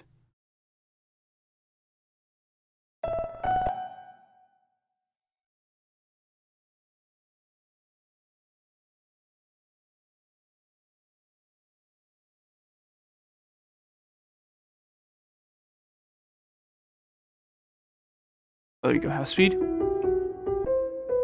But you saw earlier, it's very easy to do because if you go to the default, just grab a node, right click, set it to be single curve. Let me use the quantize to make sure that everything's nice and tight.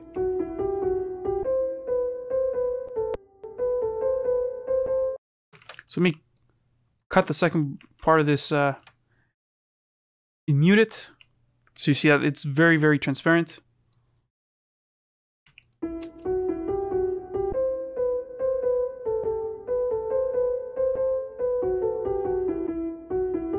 So between stretching the audio and stretching in gross beat in real time, it's very seamless.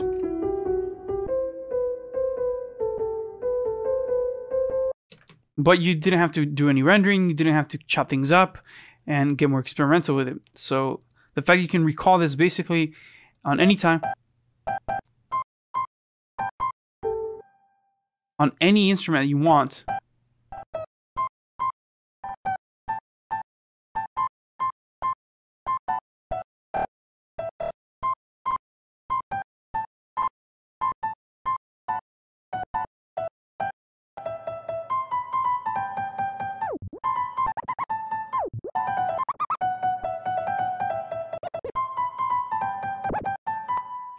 just means that you can create a preset for gross beat, apply to many different pieces of audio later down the road, and instead of investing that time chopping up audio like we did here, you know, and then try to recreate, which would be nearly impossible to recreate, all these little sweeps and swirls and, you know, turntable wind downs with this audio, to actually get that type of effect, I'd have to come in here and automate the pitch by a lot. I mean, let's do 48.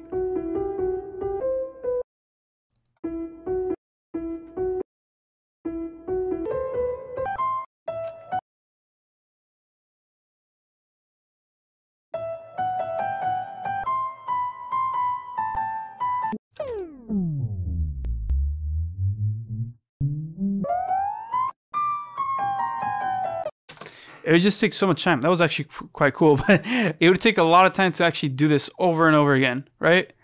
You'd have to set this to be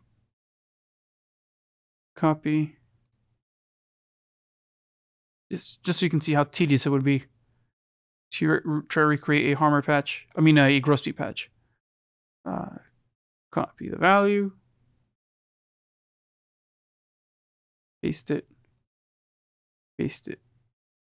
Paste it. Oh man, I want to fall asleep.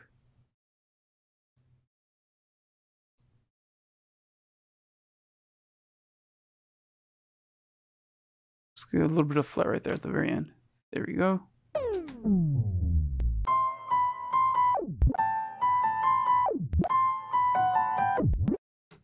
And usually it's a little bit too much. Let's do.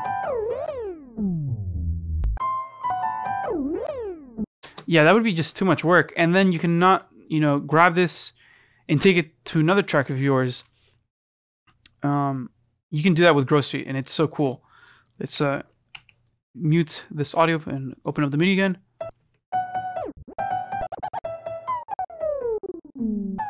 And you can jump between these because we can automate them, like I said earlier. You can even play these live. So if you see over here, I'm triggering these with my MIDI. So we start off at MIDI channel.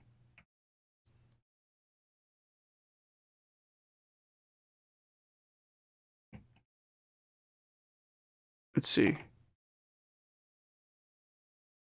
I believe this is C1.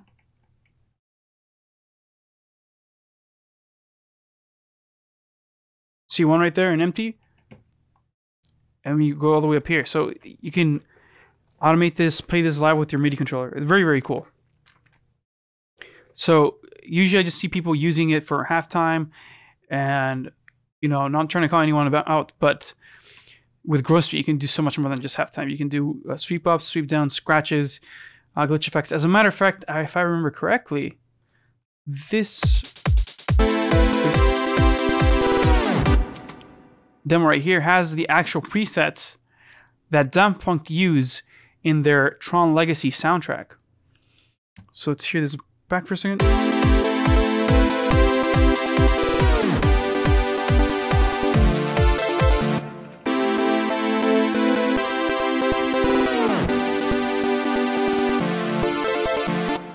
So you see here, we jump from complex 3, complex 4 to complex 5.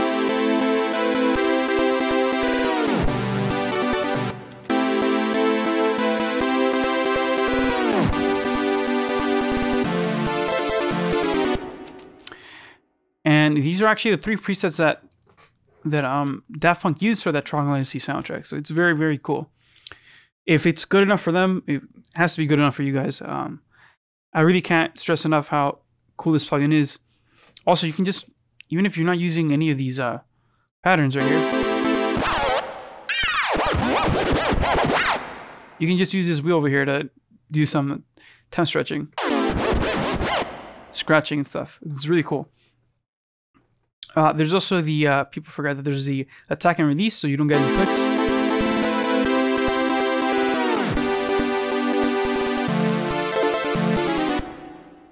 You also have a volume envelope tension, so you can change the way these nodes react.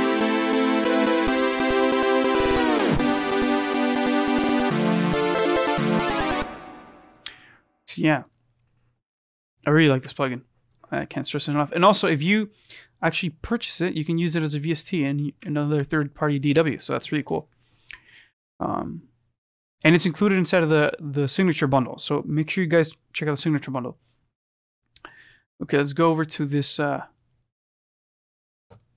other demo I have, which is on Vocodex. And that's another one of my favorite FL Studio plugins. Since the beginning of the ages, man has been fascinated by fire, light, and time. So you hear there, I have my vocal Since the beginning being repitched by new tone. If I go to new tone. Actually, let's see. Arrangements. The original vocal should sound like this. Since the beginning of the ages, man. That sounds so ridiculous, but yeah, that's the whole idea. Is been fascinated by fire, light, and time. The whole idea was to recreate a vocal that's a bit more cinematic, much deeper. So I grabbed this vocal, I edited it inside of the pitch corrector. That loads so quick, by the way. And I just grab all these notes down and bring them down a few sentences. Beginning of the ages. Beginning of the ages. And then I change the formats on them. beginning of the ages, man has been fascinated by fire, light, and time. Beginning of the ages, man has been fascinated by fire, light, and time. And then, of course, I did some more editing. I chopped things up. I try to repitch things to be a little more natural sounding. I try to fix the the S's on them by chopping off the S's and so on and so forth. Also, you can center these very, very quickly here. Light and time. Light and time. Yeah, but in the audio recording and audio editing class that we did on, was it May 28th? So it's the second class in the series. I cover this much more in detail, but that's how I got from here to getting a much deeper, more cinematic, trailer-like voice here. Since the beginning of the ages. And now I'm going to show you here the vocodex, which is very, very cool. Since the beginning of the ages, man has been fascinated by fire. Let's mute it real quick. Let's add another vocodex. Boom. Since the beginning. Let me remove all the reverb effects for a second. Since the beginning of the ages.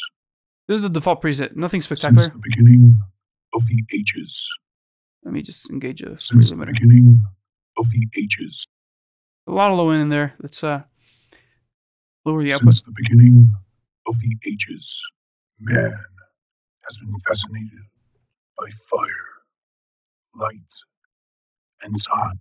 Since the beginning of the ages, man.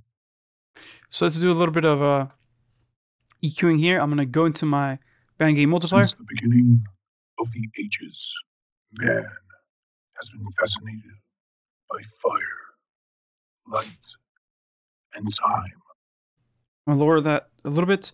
Now I'm going to engage my carrier synthesizer and select robot sound. You can see every time I click on a new preset, you get a preview of the actual synth sound. So let's go to robot sound. Since the beginning of the ages, man has been fascinated by fire, light, and time. So you see here, whenever I change the Since bands, the beginning of the ages, man has been fascinated by fire, light, and time.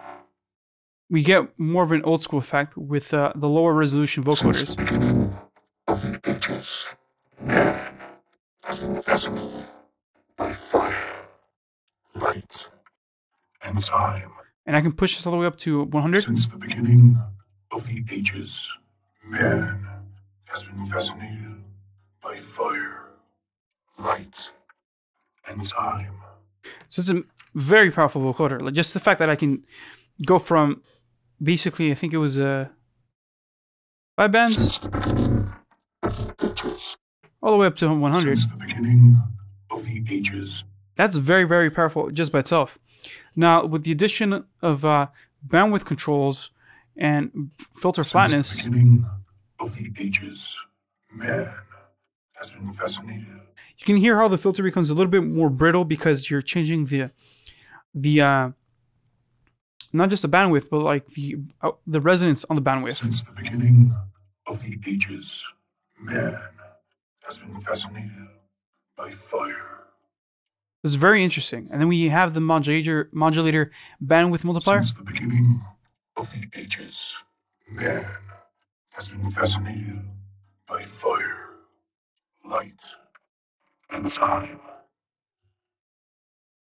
Since the beginning of the ages. It's very, very cool. Now let's go back to the vocoder that I had. Since the beginning of the ages, man has been fascinated by fire. You see here that I took off even more low end, removed some of the high end, and boosted up the mids. Since the beginning of the ages, man has been fascinated by fire. So my purpose of this was to make a robot version of my voice with that sounds like it's in a huge room. Since the beginning of the ages, man has been fascinated by fire, light, and time. Since the beginning of the ages, man has been fascinated by fire, light. You can make it sound like there's an ensemble as well. Since the beginning of the ages,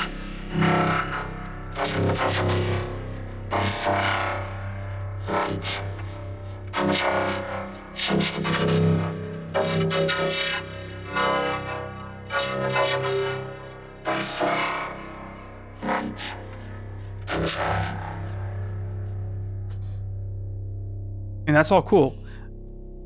But you probably also wonder, how the hell do I put this in a musical context? Well, it's actually quite simple. Let's open up a new...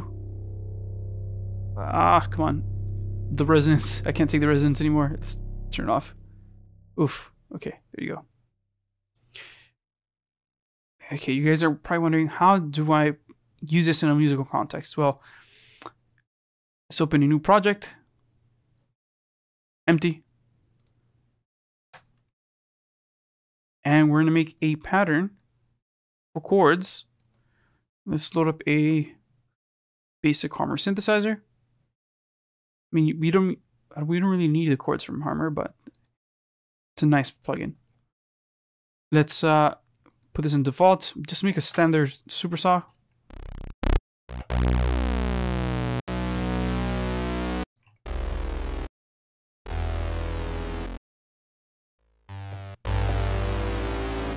Damn, I keep hitting terrible notes.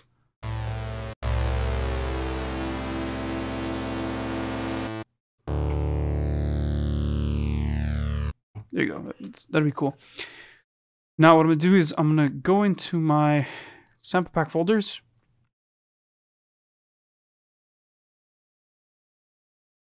So samples.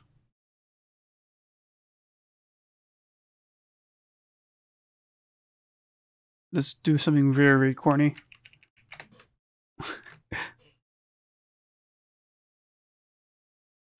I need to be with you. Okay. Here we got some vocals. I need to be with you. Let's put this on mixture track 2. I need to be with you. And let's lower the inputs of that. I need to be with you. I channel. need to be. And let's set the project to be 150. I need to be with you. And I'm going to load up the Wave Candy. I need to be with you. And I'm also going to load up. I need to be with you. I need to be with you. Track inside the pitch corrector, new tone. And I'm going to send the notes from new tone to the Harmor synthesizers. It's very simple. So see, you can see all the notes here. I need to be with you. I'm going to click on this button right here, send to piano roll. And now my Harmor synthesizer kind of copies the vocal as best as it can based on the MIDI that we got out of it. So let's clean this up a little bit. Let's actually lower the output of these channels and add a free limiter just in case we clip.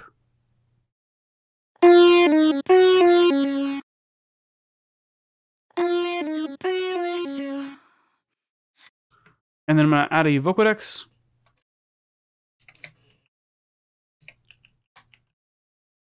And this one, let's not use it yet though. Let's try to match the keys as much as possible. Okay. I need to be with you. I need to be with you. I need to be with you. I need to be with you. I need to be with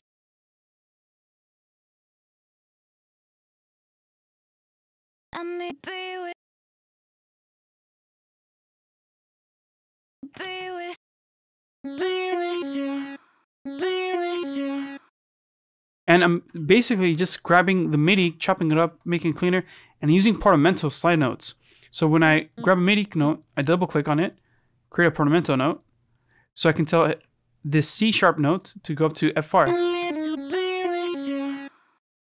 I'm going to do that until I get the right movement in my synthesizer, just like we have in the vocal.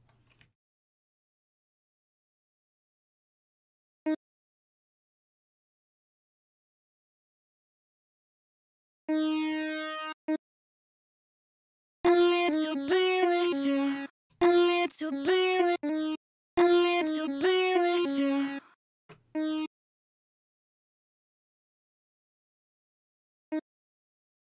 I need to be with you. I need to be with you. I need to be with you. I need to be. I need to be with you. I need to be. I need to be with you. I need to be with you. And I believe there's another note somewhere here. I need to be with you. I need to. Listen back to her I vocals. need to be with you. I need to be with you. To be with you. Let's actually pull this one back a little bit. Let's drop this one. To be with. I need to be with you. I need to be with you. I need to be with you. I need to be with you. I need to be with you. I need to be with you. I need to be with you. Alright, let's go back. I need to be with you. I need to be with you.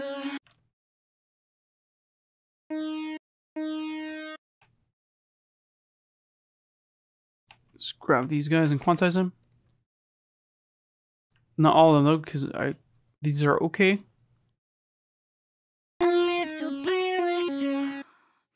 I need to be with you. I need to be with you.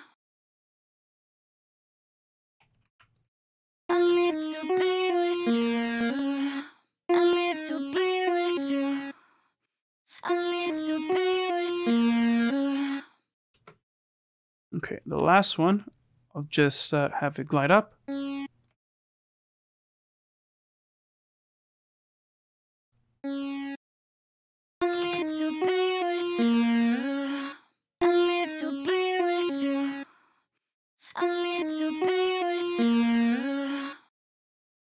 So let's same for this one.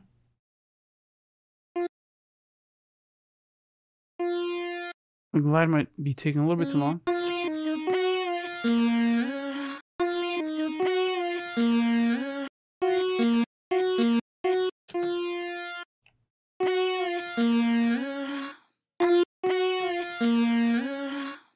Okay, cool.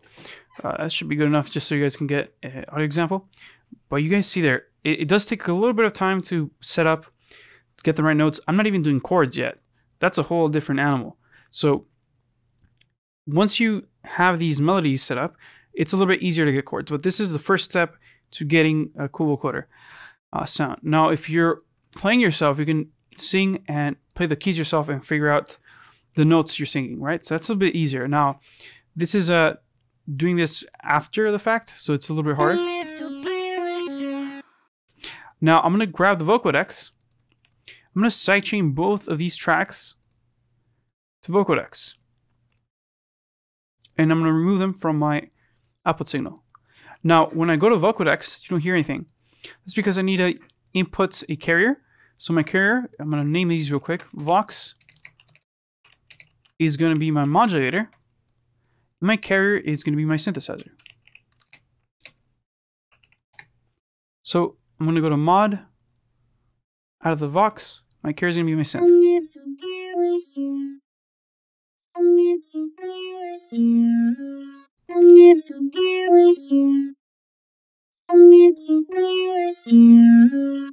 So now you're hearing her vocal through the Harmer synthesizer.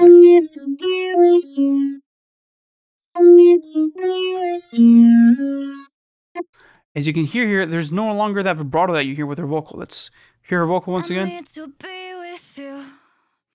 I need to be with you.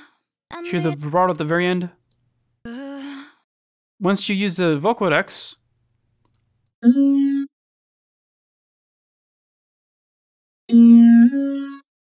don't get that anymore. So it's very important to get the notes as close as possible, as it did there. But it flows enough well where it sounds quite good. Okay, so now once we're inside Vocodex, we can do a bunch of different things. Make the bands lower number, change the order.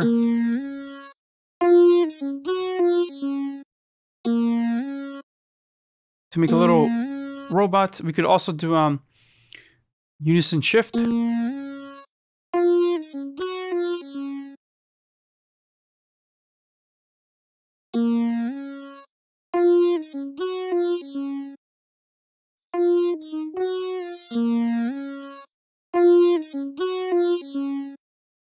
Ten more bands. Let's do 28.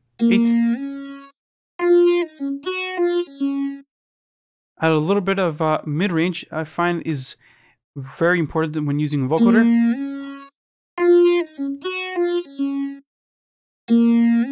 You can change the contour from the consonants.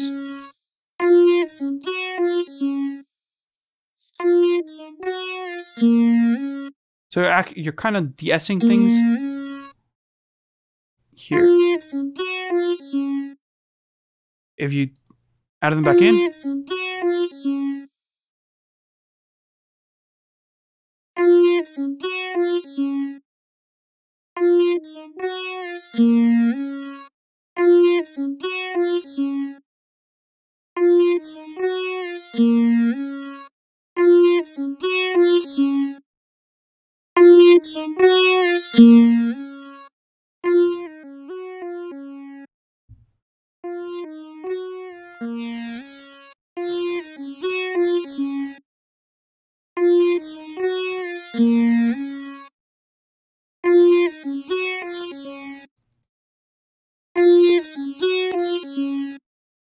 add some chords under there.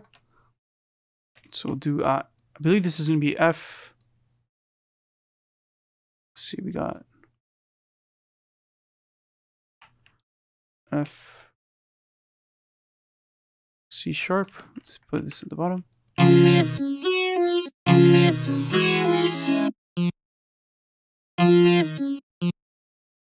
Actually, just doubling them down below should sound pretty good. Oh, it's out of tune. Let's bring it down one more step. And now let's add a few notes here.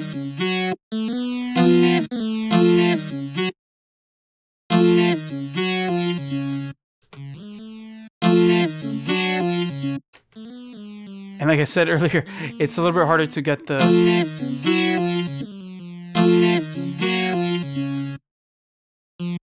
right notes. Of course, if you're a little bit more knowledgeable in music theory than I am,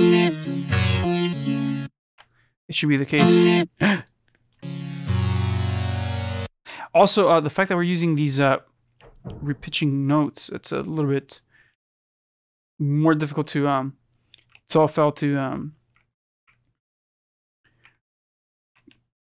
know where they're supposed to glide to. So let's copy this over to a new pattern. And paste it there.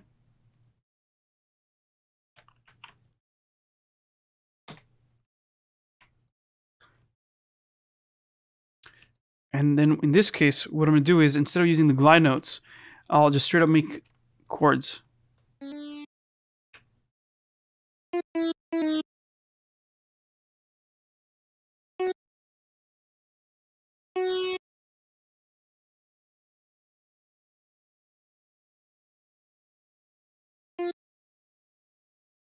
I'm going to quantize them in a second. Oh, snap.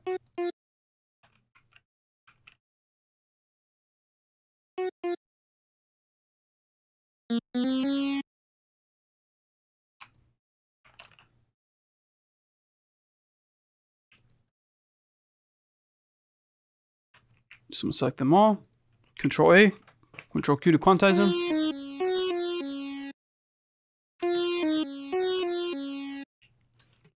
I believe this one should extend right here.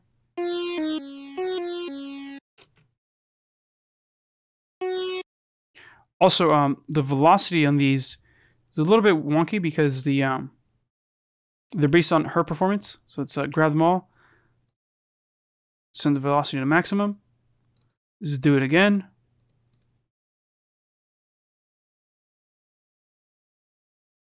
And then we're going to bring them back down a little bit, so they're all unison.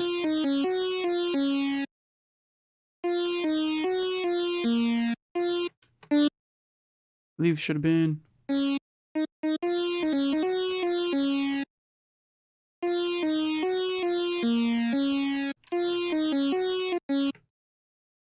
Let's do this.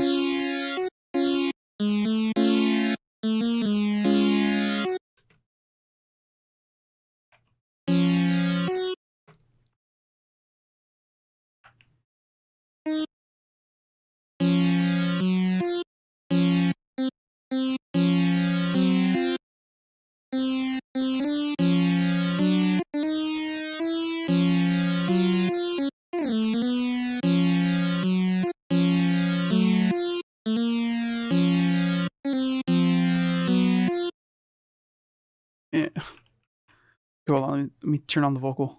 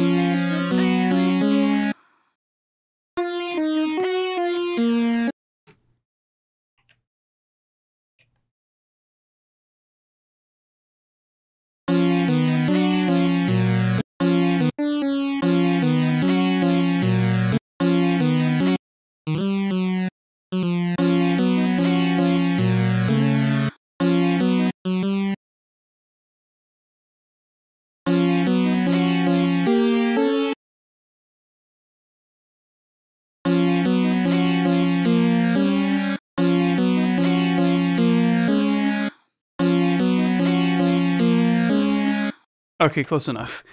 I could spend probably way more time polishing that up, but let's go to the Vox again and just remove them.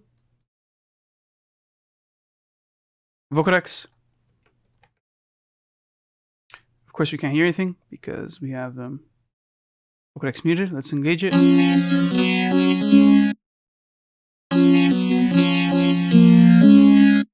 And there we go.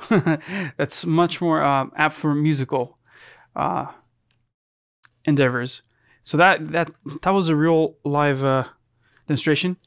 It's you know, it's a bit of a complex process, but once you do it over and over again, it gets easier and easier. Again, I'm trying to present this, so it's I'm doing this a little bit slower than I would usually. Again, if we go to the envelope follower, we can do a couple different things. We can say, hey, we want the lower frequencies to come in a little bit slower, or I want them to come in quicker. Let's put back to center. Let's double with the original vocal. And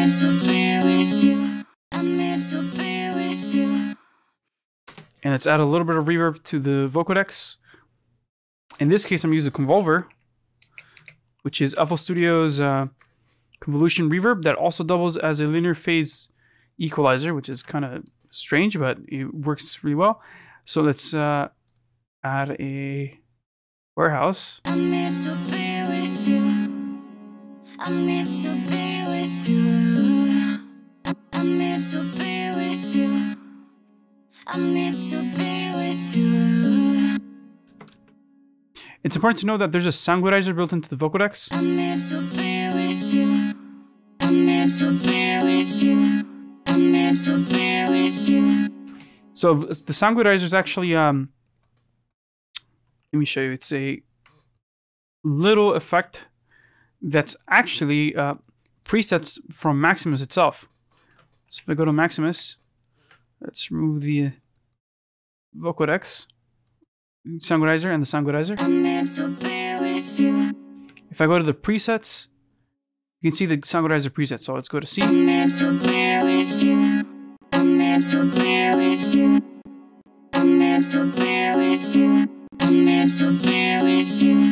So those are all just the presets that you find inside Soundgodizer.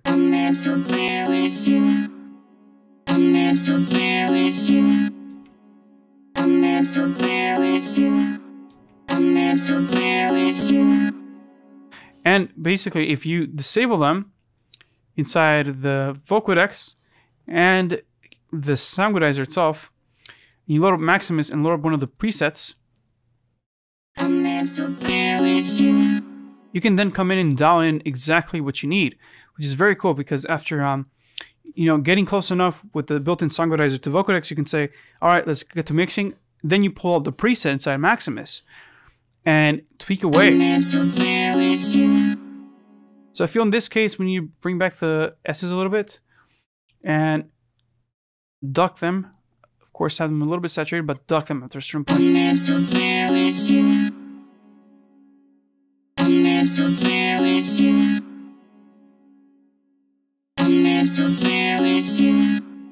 It's disable the compression.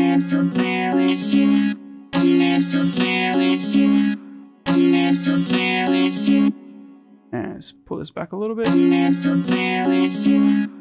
There you go. And now we can focus on the actual main lead and let that one have all the consonants inside of it.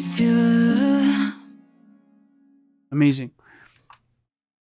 Okay, so I think we covered... Oh, no, we didn't cover everything. We missed one of my favorite new plugins, which is the Fruity Delay 3. This is going to be basically the end of this live stream, because the Fruity Delay 3 is quite a complex little plugin.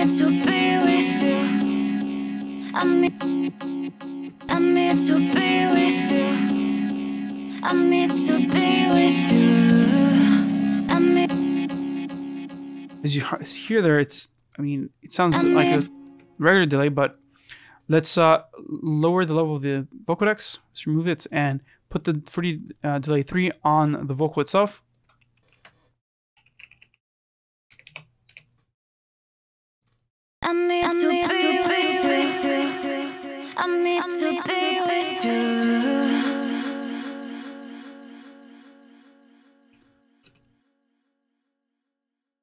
And you can hear there, it's now it's in the default preset. However, if we bring in a little bit of modulation, add a little bit of saturation to it,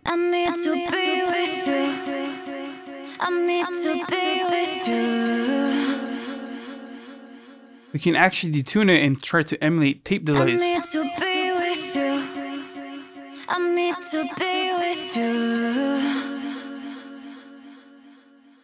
How cool is that? It's added a little bit of diffusion, a little bit of stereo spread.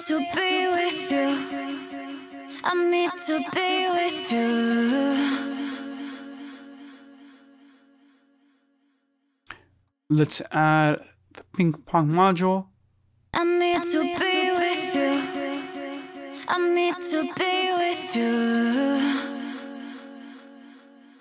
Let's pull back the reverb cutoff and make it bandwidth. I need to be with you.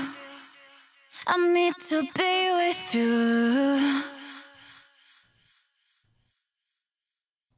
to be with you. So you can get like radio sounding delays that where, for example, in my other video, the other demo project where I have the reverb that's cutting off the low end and the high end, and you can do that all within one plugin, which is the Fruity Delay. That's amazing. You even have some sample rate reduction, and bit reduction. I need to be with you. I need to be with you. So if you can put this on the send, and let me show you. Automate this when the vocals turn off.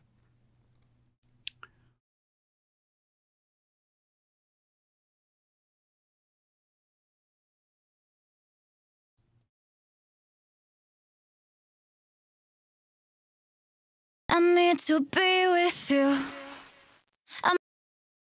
It's this up here. I need to be with you. I need to be with you.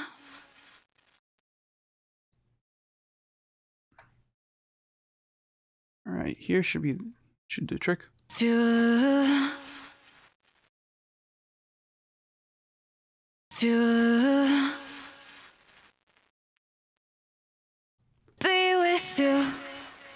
I need to be with you. And it's delayed a little bit longer. Let's do 6. Be with you. I need to Do 8. be with you.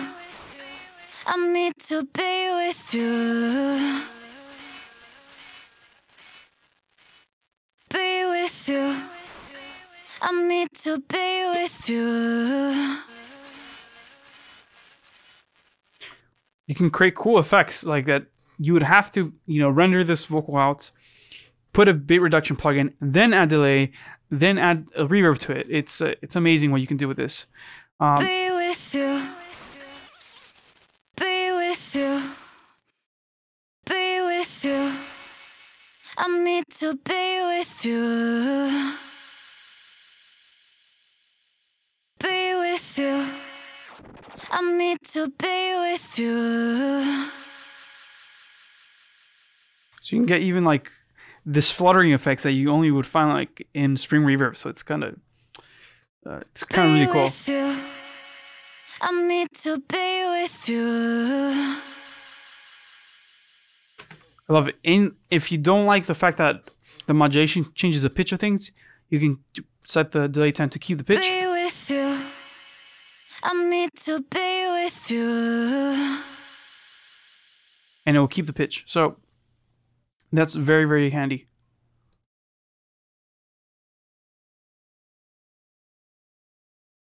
Let's grab the fader, bring it up over here. Let's bring it somewhere like this. Be with you. I need to be with you.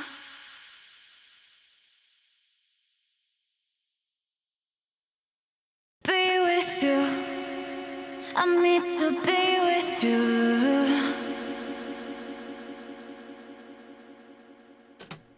I love this. It's amazing. Okay.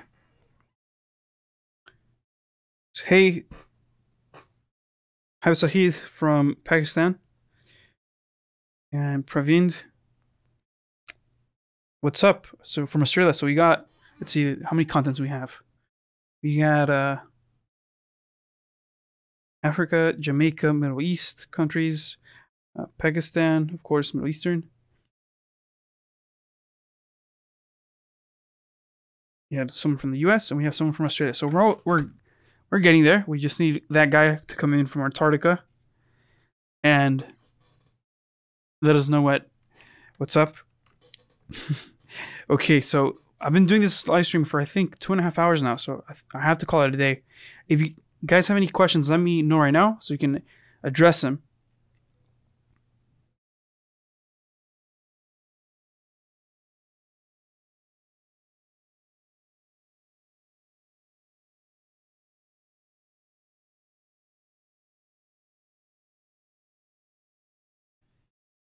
You see, I'm gonna wait a few minutes. Okay, and before we call it a day though, I need to let you guys know about the final class that we're gonna have, which is, let me show you, going to be hosted on next week, July 23rd, where we're gonna try to do a track from beginning to end here in ZFL. So we're gonna do, it's gonna be a rapid review of everything we've done before. So we looked at the introduction to FL's workflow, recording and audio editing, MIDI editing, FL Studio synthesizers, FL Studio effects, and then we do our review next week. So if you guys have any questions about any of these past classes that we had, make sure you save them so you can ask them on July 23rd.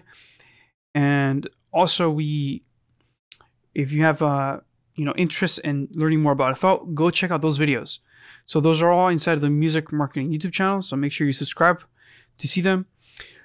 if you go back to that FL Studio for Pro Tools users live streams, you guys are going to learn everything from the beginning to right now. So it's a very thorough live streams that I've been doing from just learning how to set up FL, how to input your MIDI controllers, to how to use the note pitch effects inside FL Studio. You know, instead of using regular MIDI, you can use the scoring technology that's inside FL to pitch your particular instrument channels, which is very, very cool. All the way down to like how to use Vocodex, which I covered today. So I covered so much information in all these classes.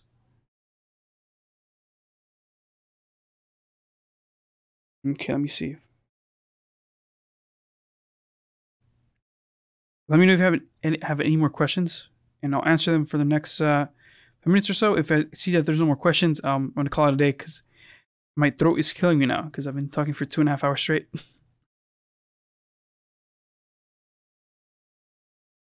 Oh, and by the way, join us on the Facebook group, which is called FL Studio Club. If you look it up on Facebook, we are there. We answer questions. We also used to have live streams there, so we have quite a bit of resources there too.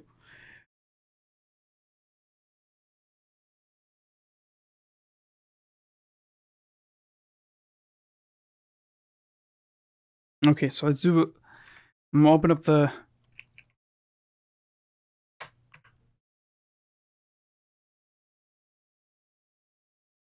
first demo project I had.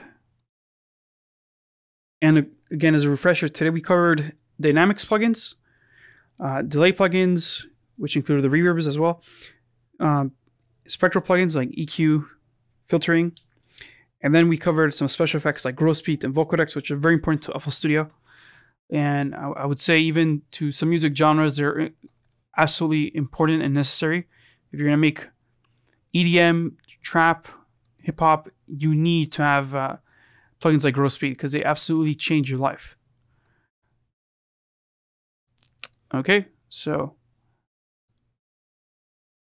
really quickly press F8 and you can see all your plugins, all these beautiful plugins. Okay, I'm going to call it a day now because it's been quite a long day today. Again, make sure you stay tuned for all the other classes. Let me pull up the schedule once again.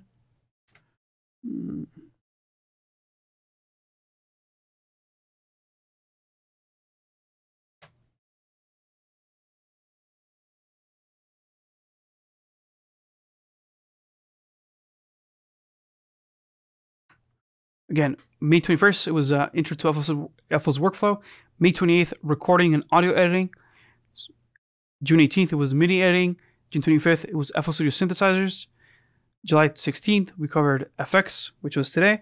And next week, we're going to do on July 23rd, we're going to do a review of everything we've covered.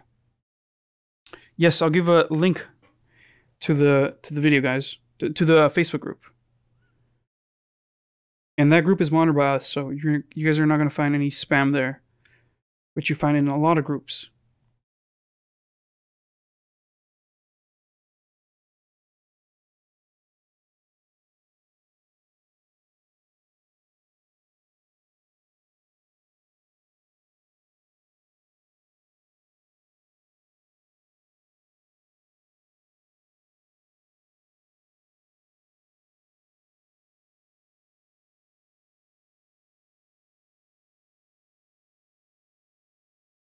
Okay. Oh, wow. I can't add web addresses? That's so weird. Okay, so I'm going to... That is strange. I cannot add web addresses. Hold on. Give me a second. I'm going to type it out, see if I can do it manually from... Oh, snap.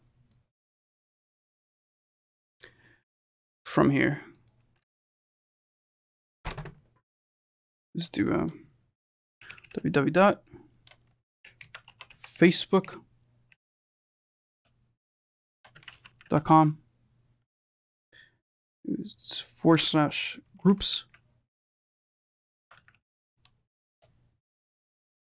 /groups/FL Studio Club Official. And then there you go. That should hopefully work.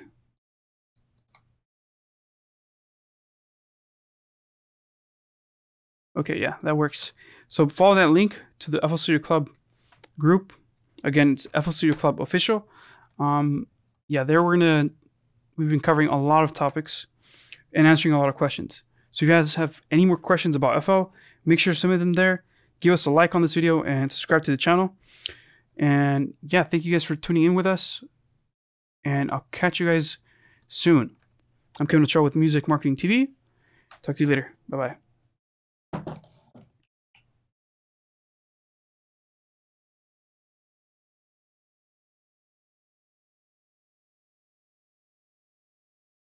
Oh man, the link is not working. Okay, hold on.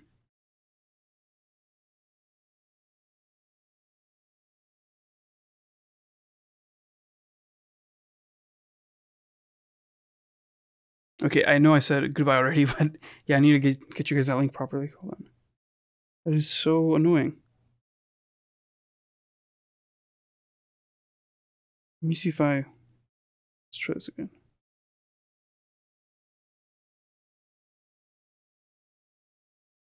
The thing with YouTube is that they don't let you, there you go, okay. I guess the only way to submit websites through YouTube is through me posting it myself through the official YouTube channel. So if I'm using my private YouTube channel, I cannot post the links there. Okay, that's interesting. This one should work now. There we go. So it should look like this.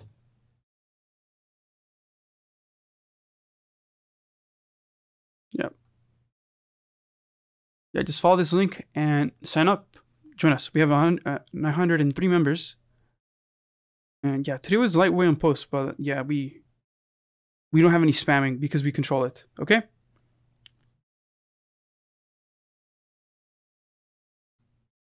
All right. Once again, I'm Kevin Ochoa with Music Marketing TV. Thanks so much for staying here with us. And I'll catch you guys next week. Bye-bye.